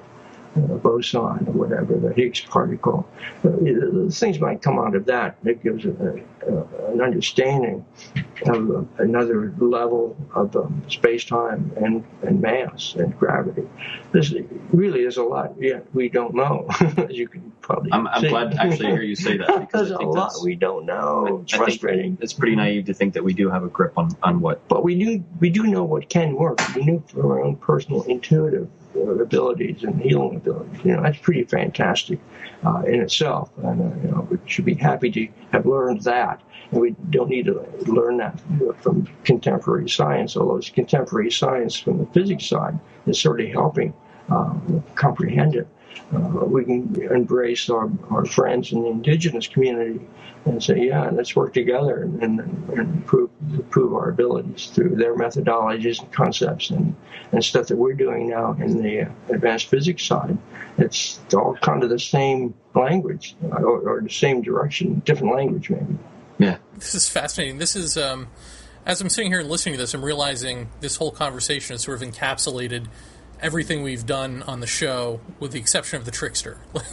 Like, pretty much the umbrella of issues is in this episode, so I think this is going to end up being our first episode of the next go round. It's wonderful. Yeah, so, thank you very much. With I actually just got the book, Hanson's book, The Trickster, and I only read a few pages, and the first thing that popped into my head is, you have an interdimensional window, and something comes through. Some of the tricksters in my mind are like rats on a ship. We have a ship come into port and unloads food and cars and medical supplies, but we get the rats too. I think there's good things that come through, and I think the things that are creating havoc in people's lives and people seeing and scaring people, I think they're the rats. Yeah, I'll have to look at this book. I like to study this. Years ago, I did study the Native American mythology and the concepts behind the trickster, so I'd like to see what this says. I'll let you borrow it. Okay. I just started. I read like 3 books at a time. Thanks. Appreciate that. Yeah. Do you have anything else, Jody? Nope, I'm good. Okay. I had questions and questions and questions on remote viewing and Stargate, and we totally didn't go that way, and I think it was better. Well, yeah, I feel like this was the most fascinating interview with a remote viewer that I've ever heard. So I want to thank you, Dale, and thank you for coming on and doing this. Okay. And Jody, you were fantastic. So thank you, sir, for doing this. Yeah. It was my first time. Yeah. Thank you. And, Hey, listen. and thanks for letting me ask a few questions. Yeah. Very nice of you. And so thanks again. Is there a website or anything that you have that you want us to mention? Yeah, right. I do have a website. That's, of course, www.dalegraff.com. DALEGRAFF.com. Great. Thank you very much, Dale Graff. Okay. You've been listening to Paratopia. Okay. Yeah, weird. And the hosts are Jeffrey Ritzman and Jeremy Vaeni. No big whoop. Mini-me, stop humping the laser. Oh.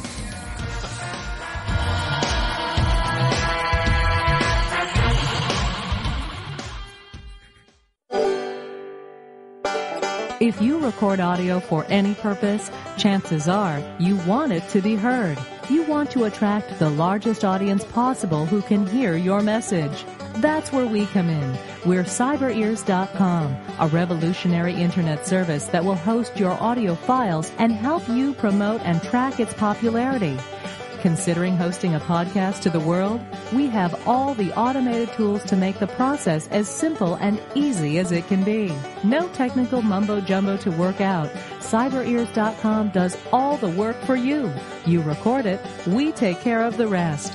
So don't delay. Go to CyberEars.com today and register for a free trial account. Upload your audio files and get heard. With CyberEars.com, it's your audio on your terms.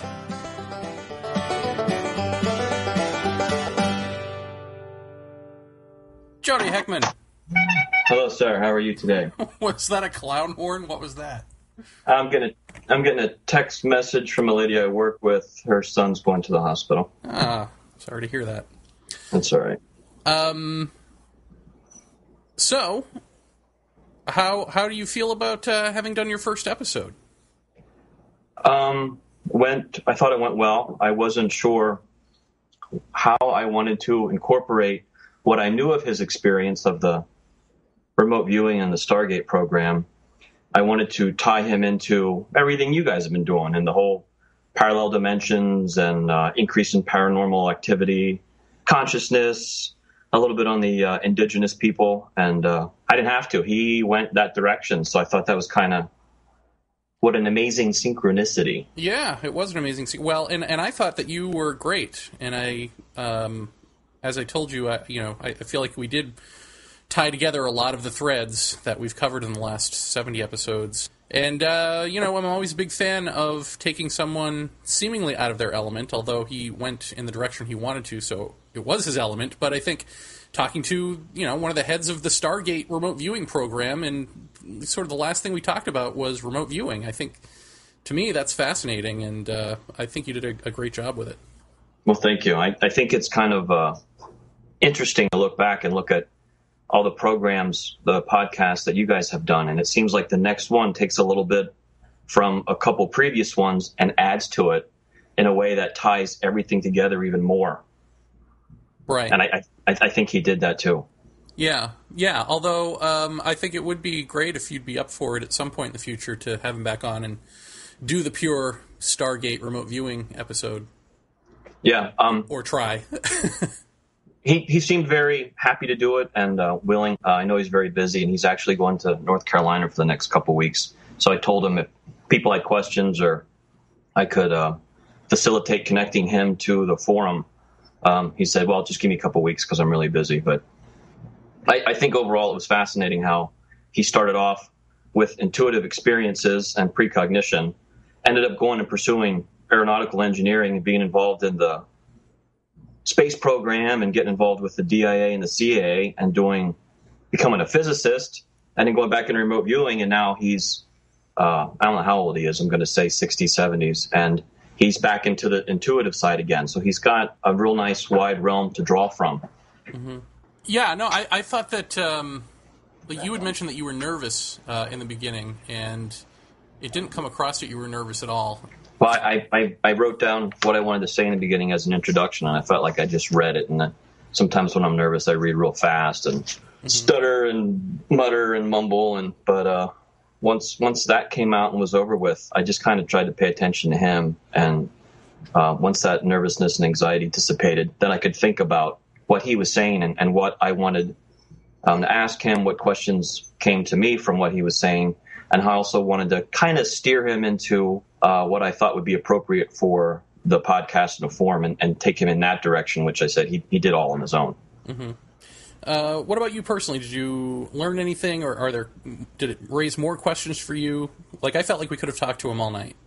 Yeah, I wrote down a bunch of things that came to mind right after, and I was afraid I would forget it if I waited too long to go over things.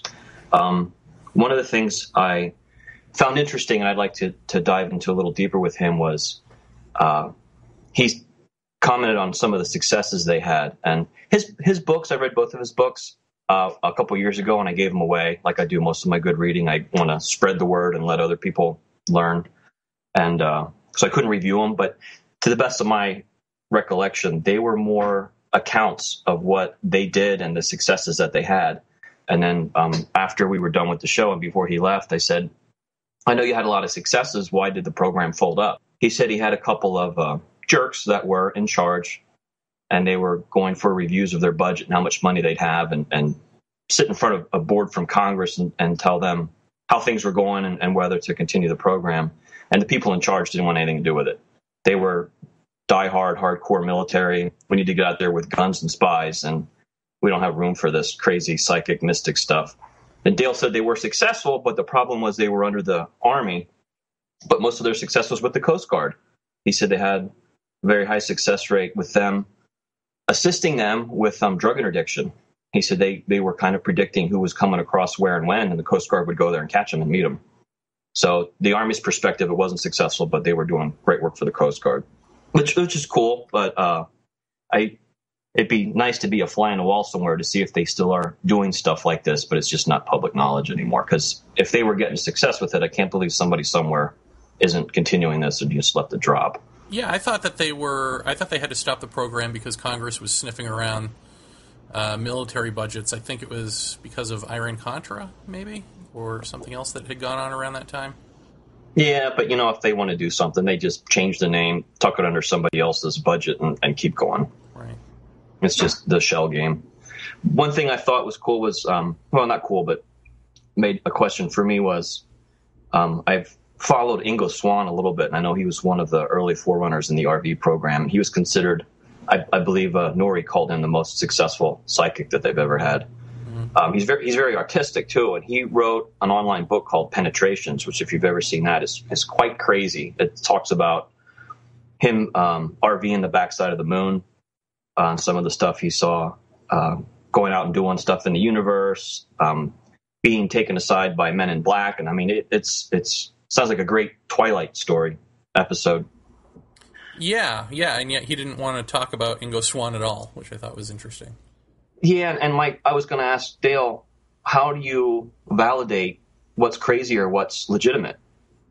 If Ingo was quite successful as an RVer and did a lot of good stuff for him, but then Ingo goes and starts branching off and starts talking about UFOs and aliens on the backside of the moon, what makes that not successful or true or real, whereas the other RV stuff that he did was true and real? You know what I'm saying? Yeah. Well, I mean, part of it is that, Dale is presenting papers to the scientific community at large, right? And so he's got to be careful what he says he believes, probably is part of it. Yeah, I see that. But even sitting here aside of him as we were doing this, there was a nonverbal change in his behavior. I picked up that was uncomfortable for him to talk about. I'm not going to push the issue, but I'd like to know why. I'd like to know if it's because of personal beliefs or because of experience that he's just going to remain tight-lipped over. Yeah, I don't know. I mean, the last thing I know people who know Ingo Swann. I've never met Ingo Swann, but I had asked them, is there any way to get him on our show? And they said he doesn't do anything anymore, and that he basically is very cynical and sitting in his apartment waiting for the end of the world. Like that's sort of where he sees this going. So that to me implies that he at least believes what he says he believes. Right. Is going on. But I don't know. I mean, it's interesting that Dale recommended Courtney Brown's new book, and yet his first two books are quite fantastic. Yeah. I mean, arguably. Yeah. Made out of whole cloth. So, any final thoughts on Dale Graff or your time well spent here? One thing I noticed, too, was when we were talking about global consciousness, and he was starting to research poltergeist activity, and I tried to get him to talk a little bit more about it near the end, about how he felt that it was more of a result of our global consciousness and the energy that we're putting out there. But he said it wasn't just the consciousness from the Earth, it was from this solar system, the universe, and the whole cosmos, which to me is implying that he believes that there's more consciousness out there. But as soon as we start talking about UFOs and ET craft being nuts and bolts, he didn't want to comment too much on that stuff. I know he had been at Wright-Patterson.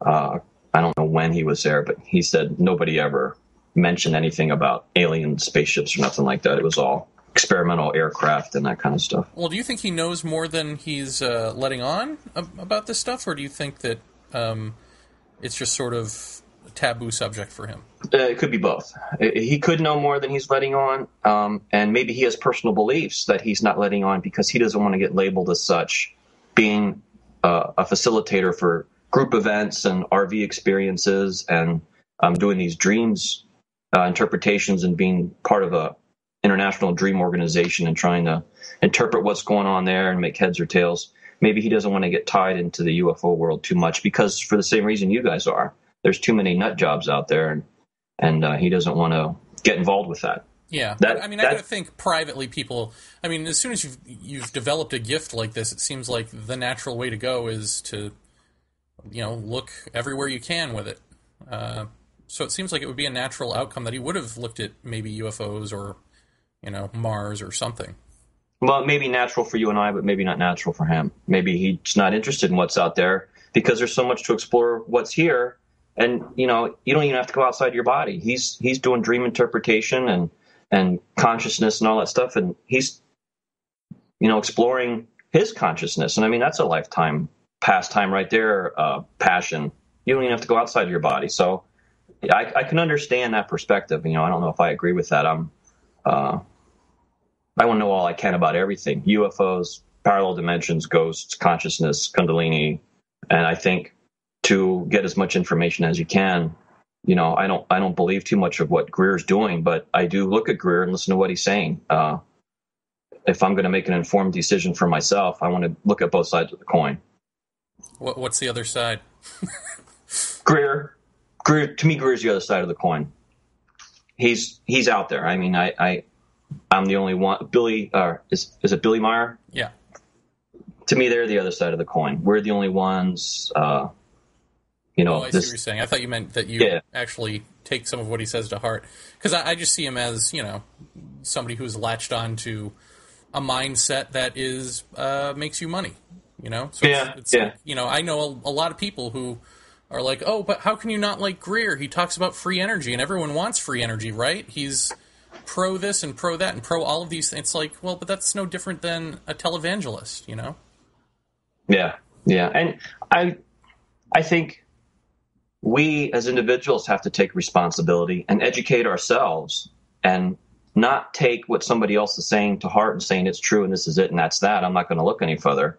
Because when I started looking into the fringe paranormal stuff more and more and more, something clicked inside of me like, this makes a lot of sense. It's not in the local newspaper and it's not on the news, but I always felt like there was more out there than what they were telling me. So as soon as I started coming across Greer and Meyer and stuff like you guys and reading all these books that I do, I'm like, man, this makes more sense to me on how reality is and what's out there. And there's more out there than they're teaching my kids in school.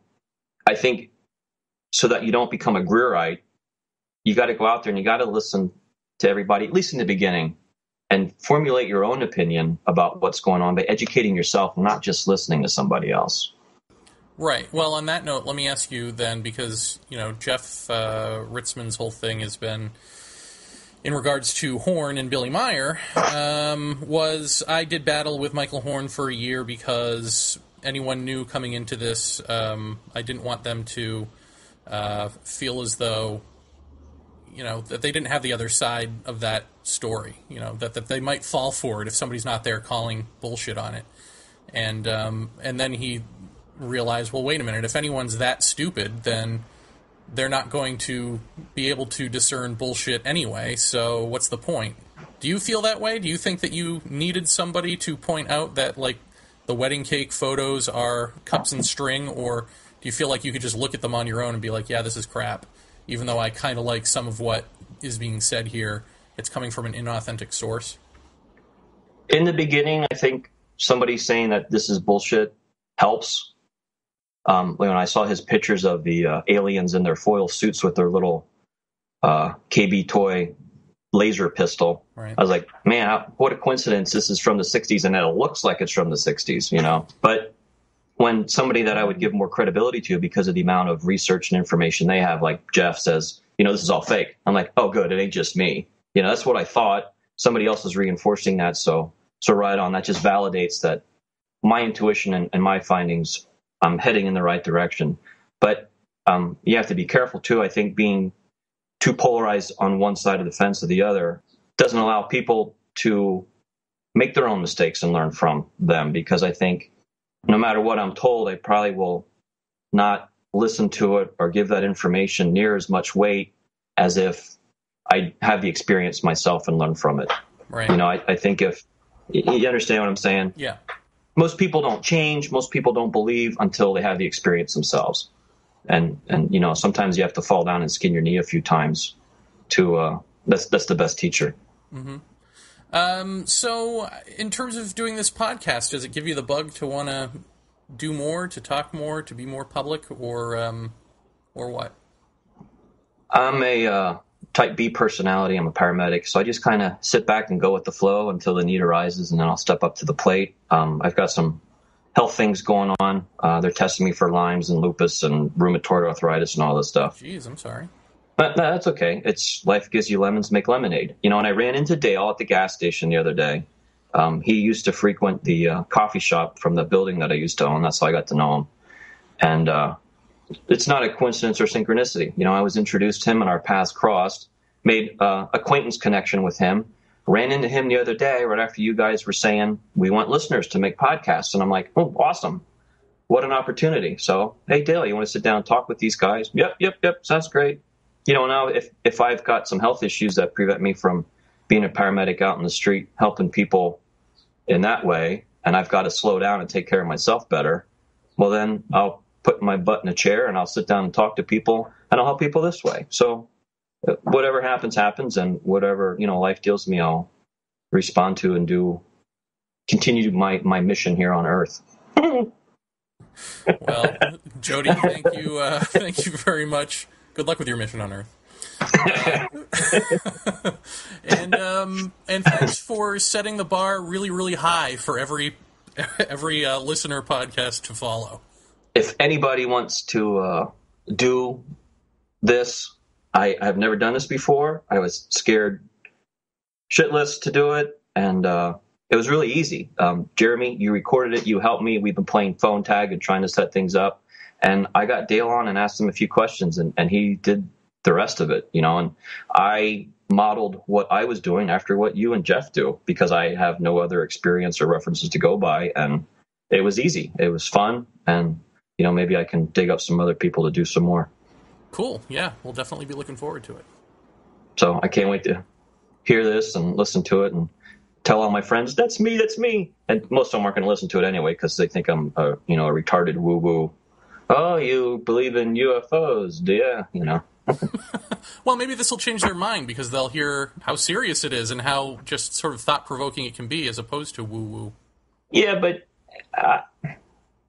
the people that I'm close to tolerate it. There's a few that are into it, and people ask you what you're doing, and I try and keep it very light, and if their eyes glaze over, I stop. When somebody comes up to me and starts talking about this kind of stuff, you got to test the waters before you start overloading them with information. Some people will bite and ask more questions, and then I'll feed them and I'll keep giving them more information. But some people you say something to, and it's like a switch gets flicked in the back of their brain, and their eyes glaze over, and they don't want to hear anymore. And, you're challenging their reality, and they don't want that. So whether it's true or not, I just shut up and leave them keep living their dream. Mm-hmm. Yeah, you've run into that. Yeah, but there's, I'm also sympathetic to it in that we all know the type of person who can't shut up about it. That's all they talk about. It's socially awkward, whether it's this or any, just anything. And I think this is one of those subjects that if you initiate the conversation, it's like, if this guy's willing to wear crazy like this on his sleeve, then maybe I shouldn't talk to him because he's probably one of those chatty Cathys who only talks about the one thing, if that just made sense. That's what I seem to run into. It's like people who are just so one note that they only want to talk about this stuff. And it's like, dude, don't you understand how people perceive you? And then you ruin it for the rest of us who just want to live normal lives and slowly but surely eke it into the conversation, Yeah, I understand what you're saying. All right, my friend, thank you again. Awesome, thank you. I couldn't have done this without you, and I don't think what I did was anything other than just ask a few questions and pursue my interests as well. It's like Jeff said, this is kind of selfish. I'm not doing this to do this more or get attention or anything. I saw an opening and I picked up the ball and ran with it just to fill the hole. I have no dreams of grandeur of becoming a famous podcaster. You and me both. You're listening to my good friends Jeremy Vaeni and Jeff Ritzman laugh their way through Paratopia.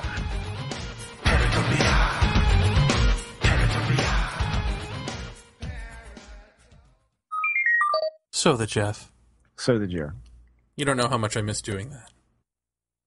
I'm sure everyone out there in podcast land missed it as well. We're down one Gary Coleman, so there's no more What You Talking About, Willis. All right, yeah. So we could be the next What You Talking About, Willis. Not a shame. Jody Heckman, eh? Dale Graff, eh? Yes. See? Quite interesting. Yeah. That was everything that we said it would be and more. That's absolutely right. Yeah. If I may be inside the head of the listener for one moment and project into them what they're thinking. Meanwhile, that sucked. No, I think it was. I think it was great. And there you go, folks. That's the first one. And I think that goes to show you it can be done. Yes, the bar has been set. It has been set high. Mm-hmm. But do not fear to jump it.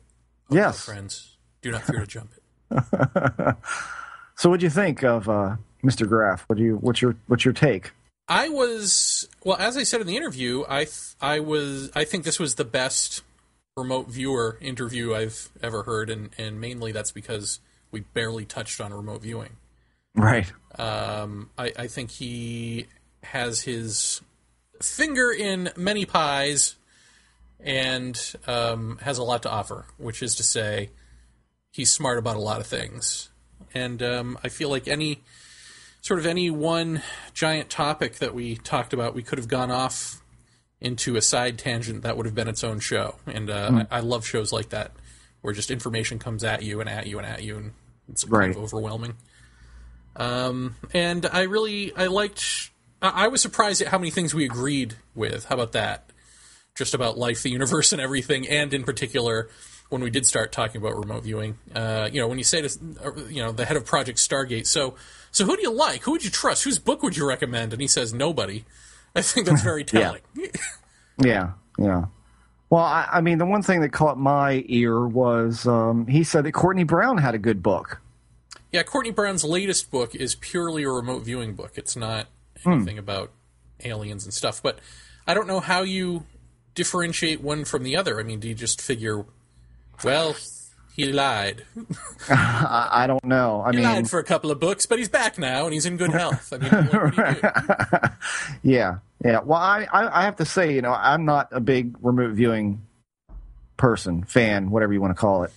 And I got to say, I was a little surprised to hear, I don't know, how relaxed he was about the notion that it's not so accurate as everyone paints it. Pretty much every remote viewer that I've ever heard speak has talked about, wow, this is so accurate. If you work at it, this can be trained, and this can be this amazing ability that people have. And I have no doubt that there's something to it. I have no doubt that it can probably, in some cases, be an amazing ability.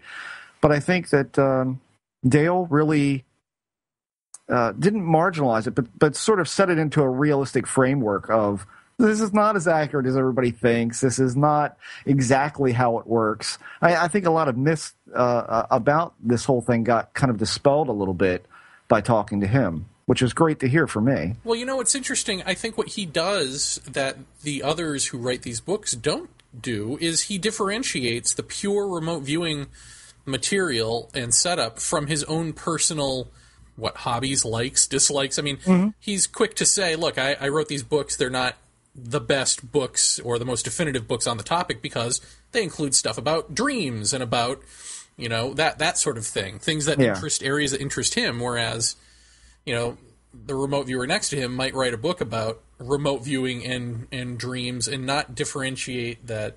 It might present it as a pure book on remote viewing, that this is what it's all about. That includes all of that. Yeah, aliens right. Exactly. Are what it's all about. Yeah, getting to the heart of this stuff, or and I liked what he said about setting it up like a weather forecaster type thing, where it's like, well, 70% accuracy. I mean, at that point, if you're predicting the future with percentages, then what's the point of predicting the future? I mean, what's the difference between you and a futurist who just looks at trends and predicts an outcome based on them? I don't know, but I'm attracted to the idea that the psychic ability has some value to it up to about a week. It's got like a week expiration date.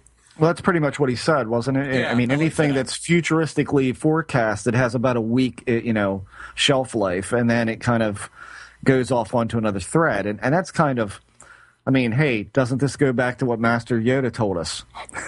Always in motion is the future.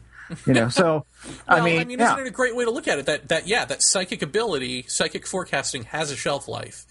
And again, there's another thing that you see these people dredging up Nostradamus and dredging up, who's the other one? The American, he had mentioned him, Edgar Casey, Right. And you just keep going after these and chiseling away at these words these people put on a page and trying to create something out of them. It's like, no, that stuff expired. Time to let it go. Yeah.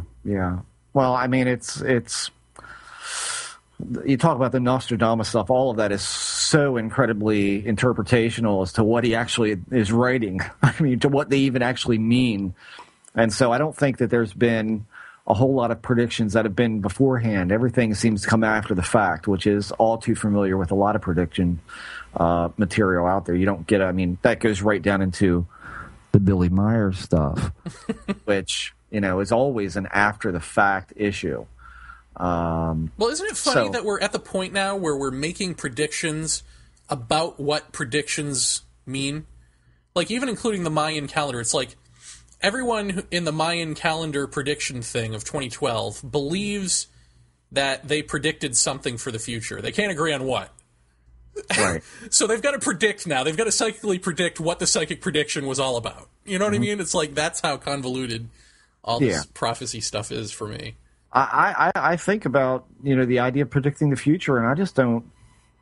I mean, based on the sheer, I mean, this man is a physicist, correct? So string theory and all of these things, I mean, all come to kind of play into that. And so how could you possibly follow you may be predicting the future in another timeline or in another dimension, you might get it right. But I mean, who couldn't do that at that point? There's so many tangible tangents, within a tree forking out from one singular event.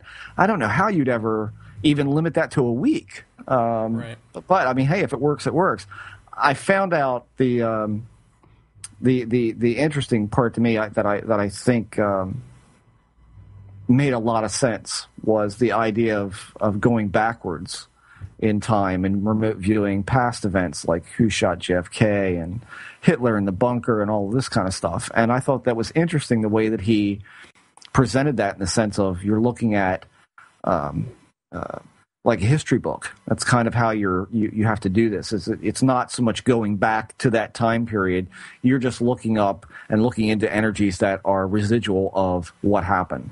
And so it's almost like looking it up in an encyclopedia. Again, it gets into what are you looking at? If you're looking at a residual energy, are you looking at the residual energy of what actually happened or the residual energy of what the consciousness of the time thought was happening? The most amount of people, if they had a theory, is that what you would see?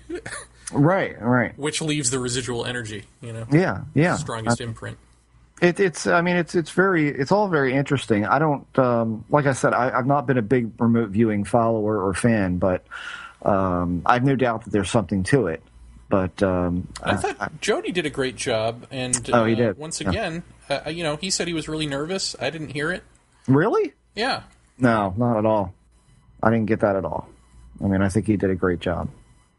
Yeah, and congratulations to him, as he is now, as of this broadcast, I believe, on his honeymoon? Oh, wow. Yeah. Yay! You're screwed. Anyway. And not just for the honeymoon. Congratulations to Mrs. Moghog as well. That's right. Long may you roll in the muck. Yes. So, next week, we have Dr. Rourke and Senor Roundtree. Yes. They basically riff off of a question I had on the forum about their work with wormholes. Right. And it spirals into 2 hours of awesomeness. That will rip your skull apart. And shit down your brainstem. Oh, now that didn't have to be added. No, I don't know that it does all of that. But it is a great episode. Yeah. That's actually the first of our, I don't know, will we call these celebrity podcasts? I guess we would, right? Sure. Or researcher. Sort of, in a way, is it a crossover? I don't know what it is. They've got a show, right, called The Devil's Advocate, and this is correct. Sort of a branching off of that. Yeah. A substream. A little Devil's Advocate for Paratopia. An exclusive one-off. Yeah. So you guys that are super into the ghost and hauntings phenomena, David Roundtree is, as far as I'm concerned, the Einstein of said topic. So please listen in for that. Yes. Anything else? Anything going on in your life that you'd like to share? No, the probes have continued. The probes? No. No. Wow, I don't know. Let me think on that for a second. Nothing? Anything now? What about now? Now? Yeah. Nope, nothing going on for me. How about you?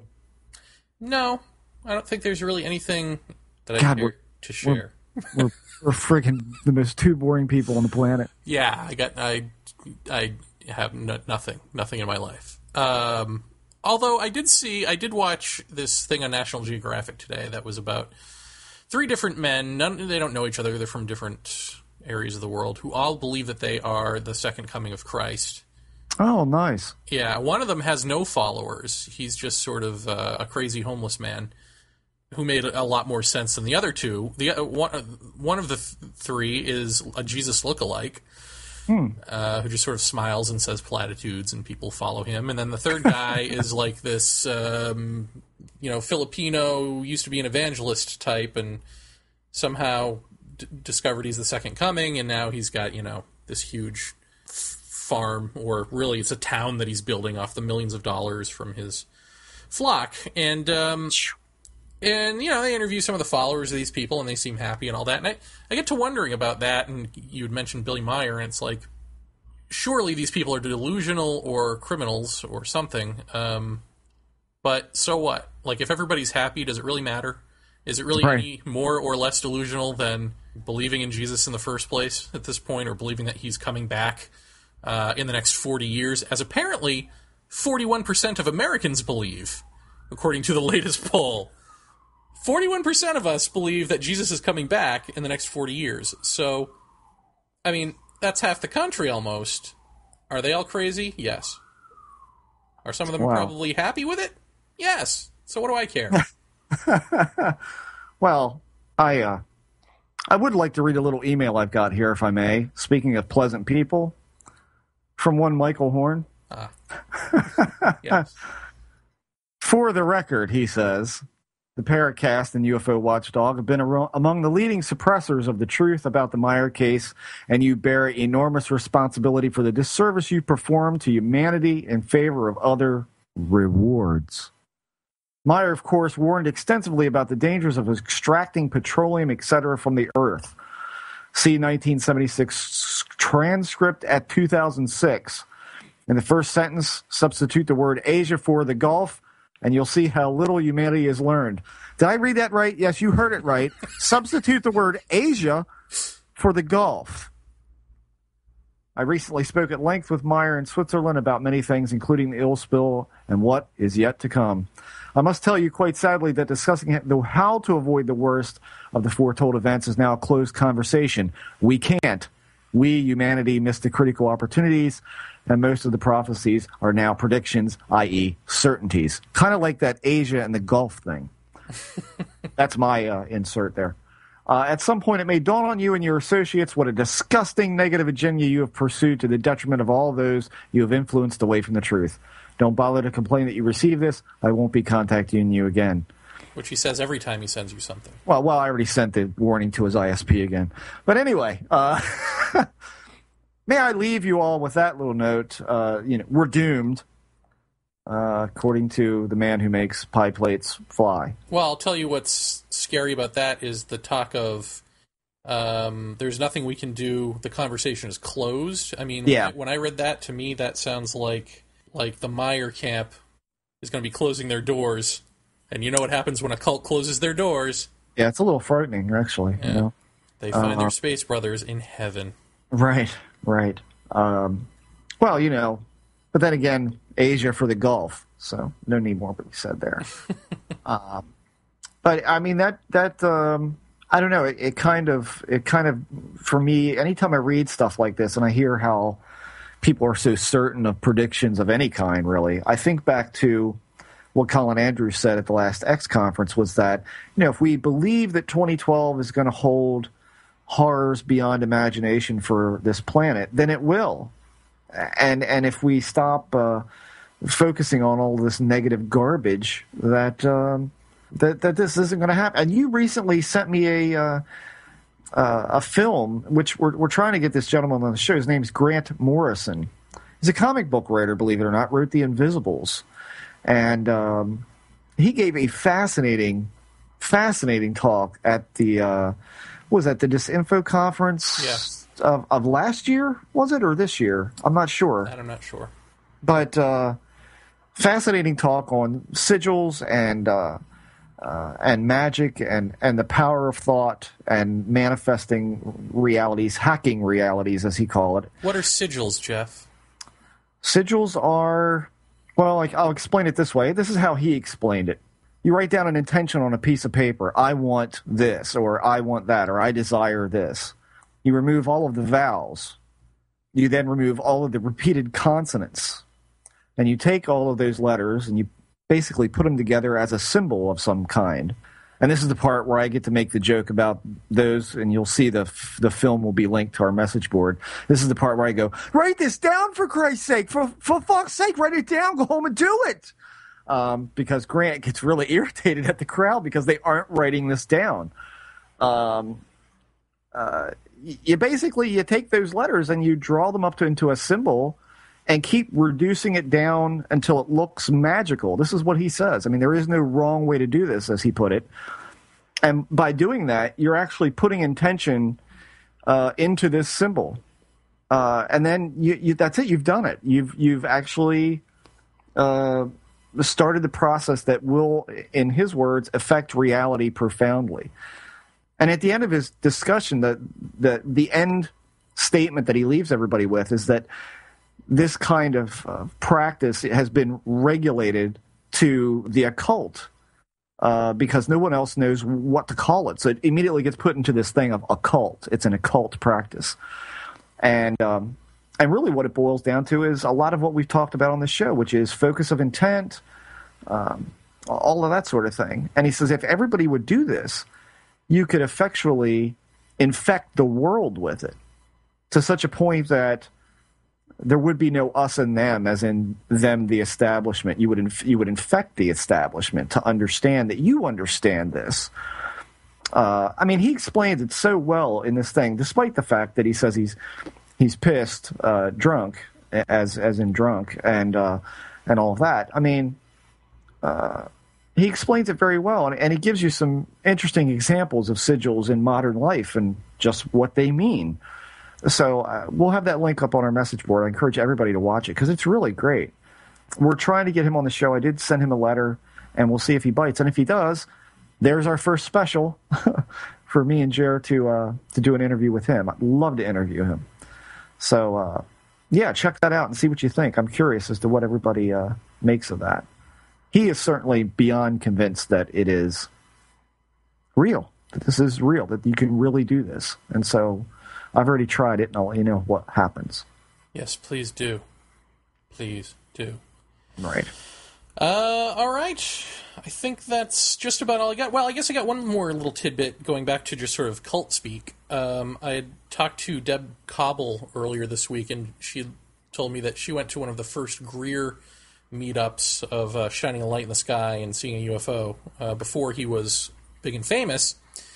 And before they did that, they were all in a room, and he dimmed the lights, and he began, in her words, a hypnotic induction, which she recognized from her hypnosis work. So here's something good coming out of hypnosis.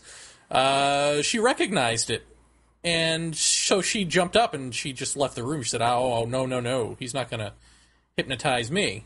And I felt like that was her telling me that little story was my moment of being really disappointed with the magic trick, because I've always wondered how it is these guys do this, get starry-eyed believers to go and sing their praises in public and smile while they're doing it.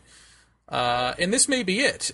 So in this National Geographic special, the dude who actually looks like Jesus, they had a psychologist analyze the video of him talking to his flock. And the shrink basically noted that the way he speaks in a very sort of peaceful, clipped tones, very soft, is done specifically to draw people in, to force them to sort of narrow their focus. I mean, essentially, he ends up describing what sounds like a hypnotic induction.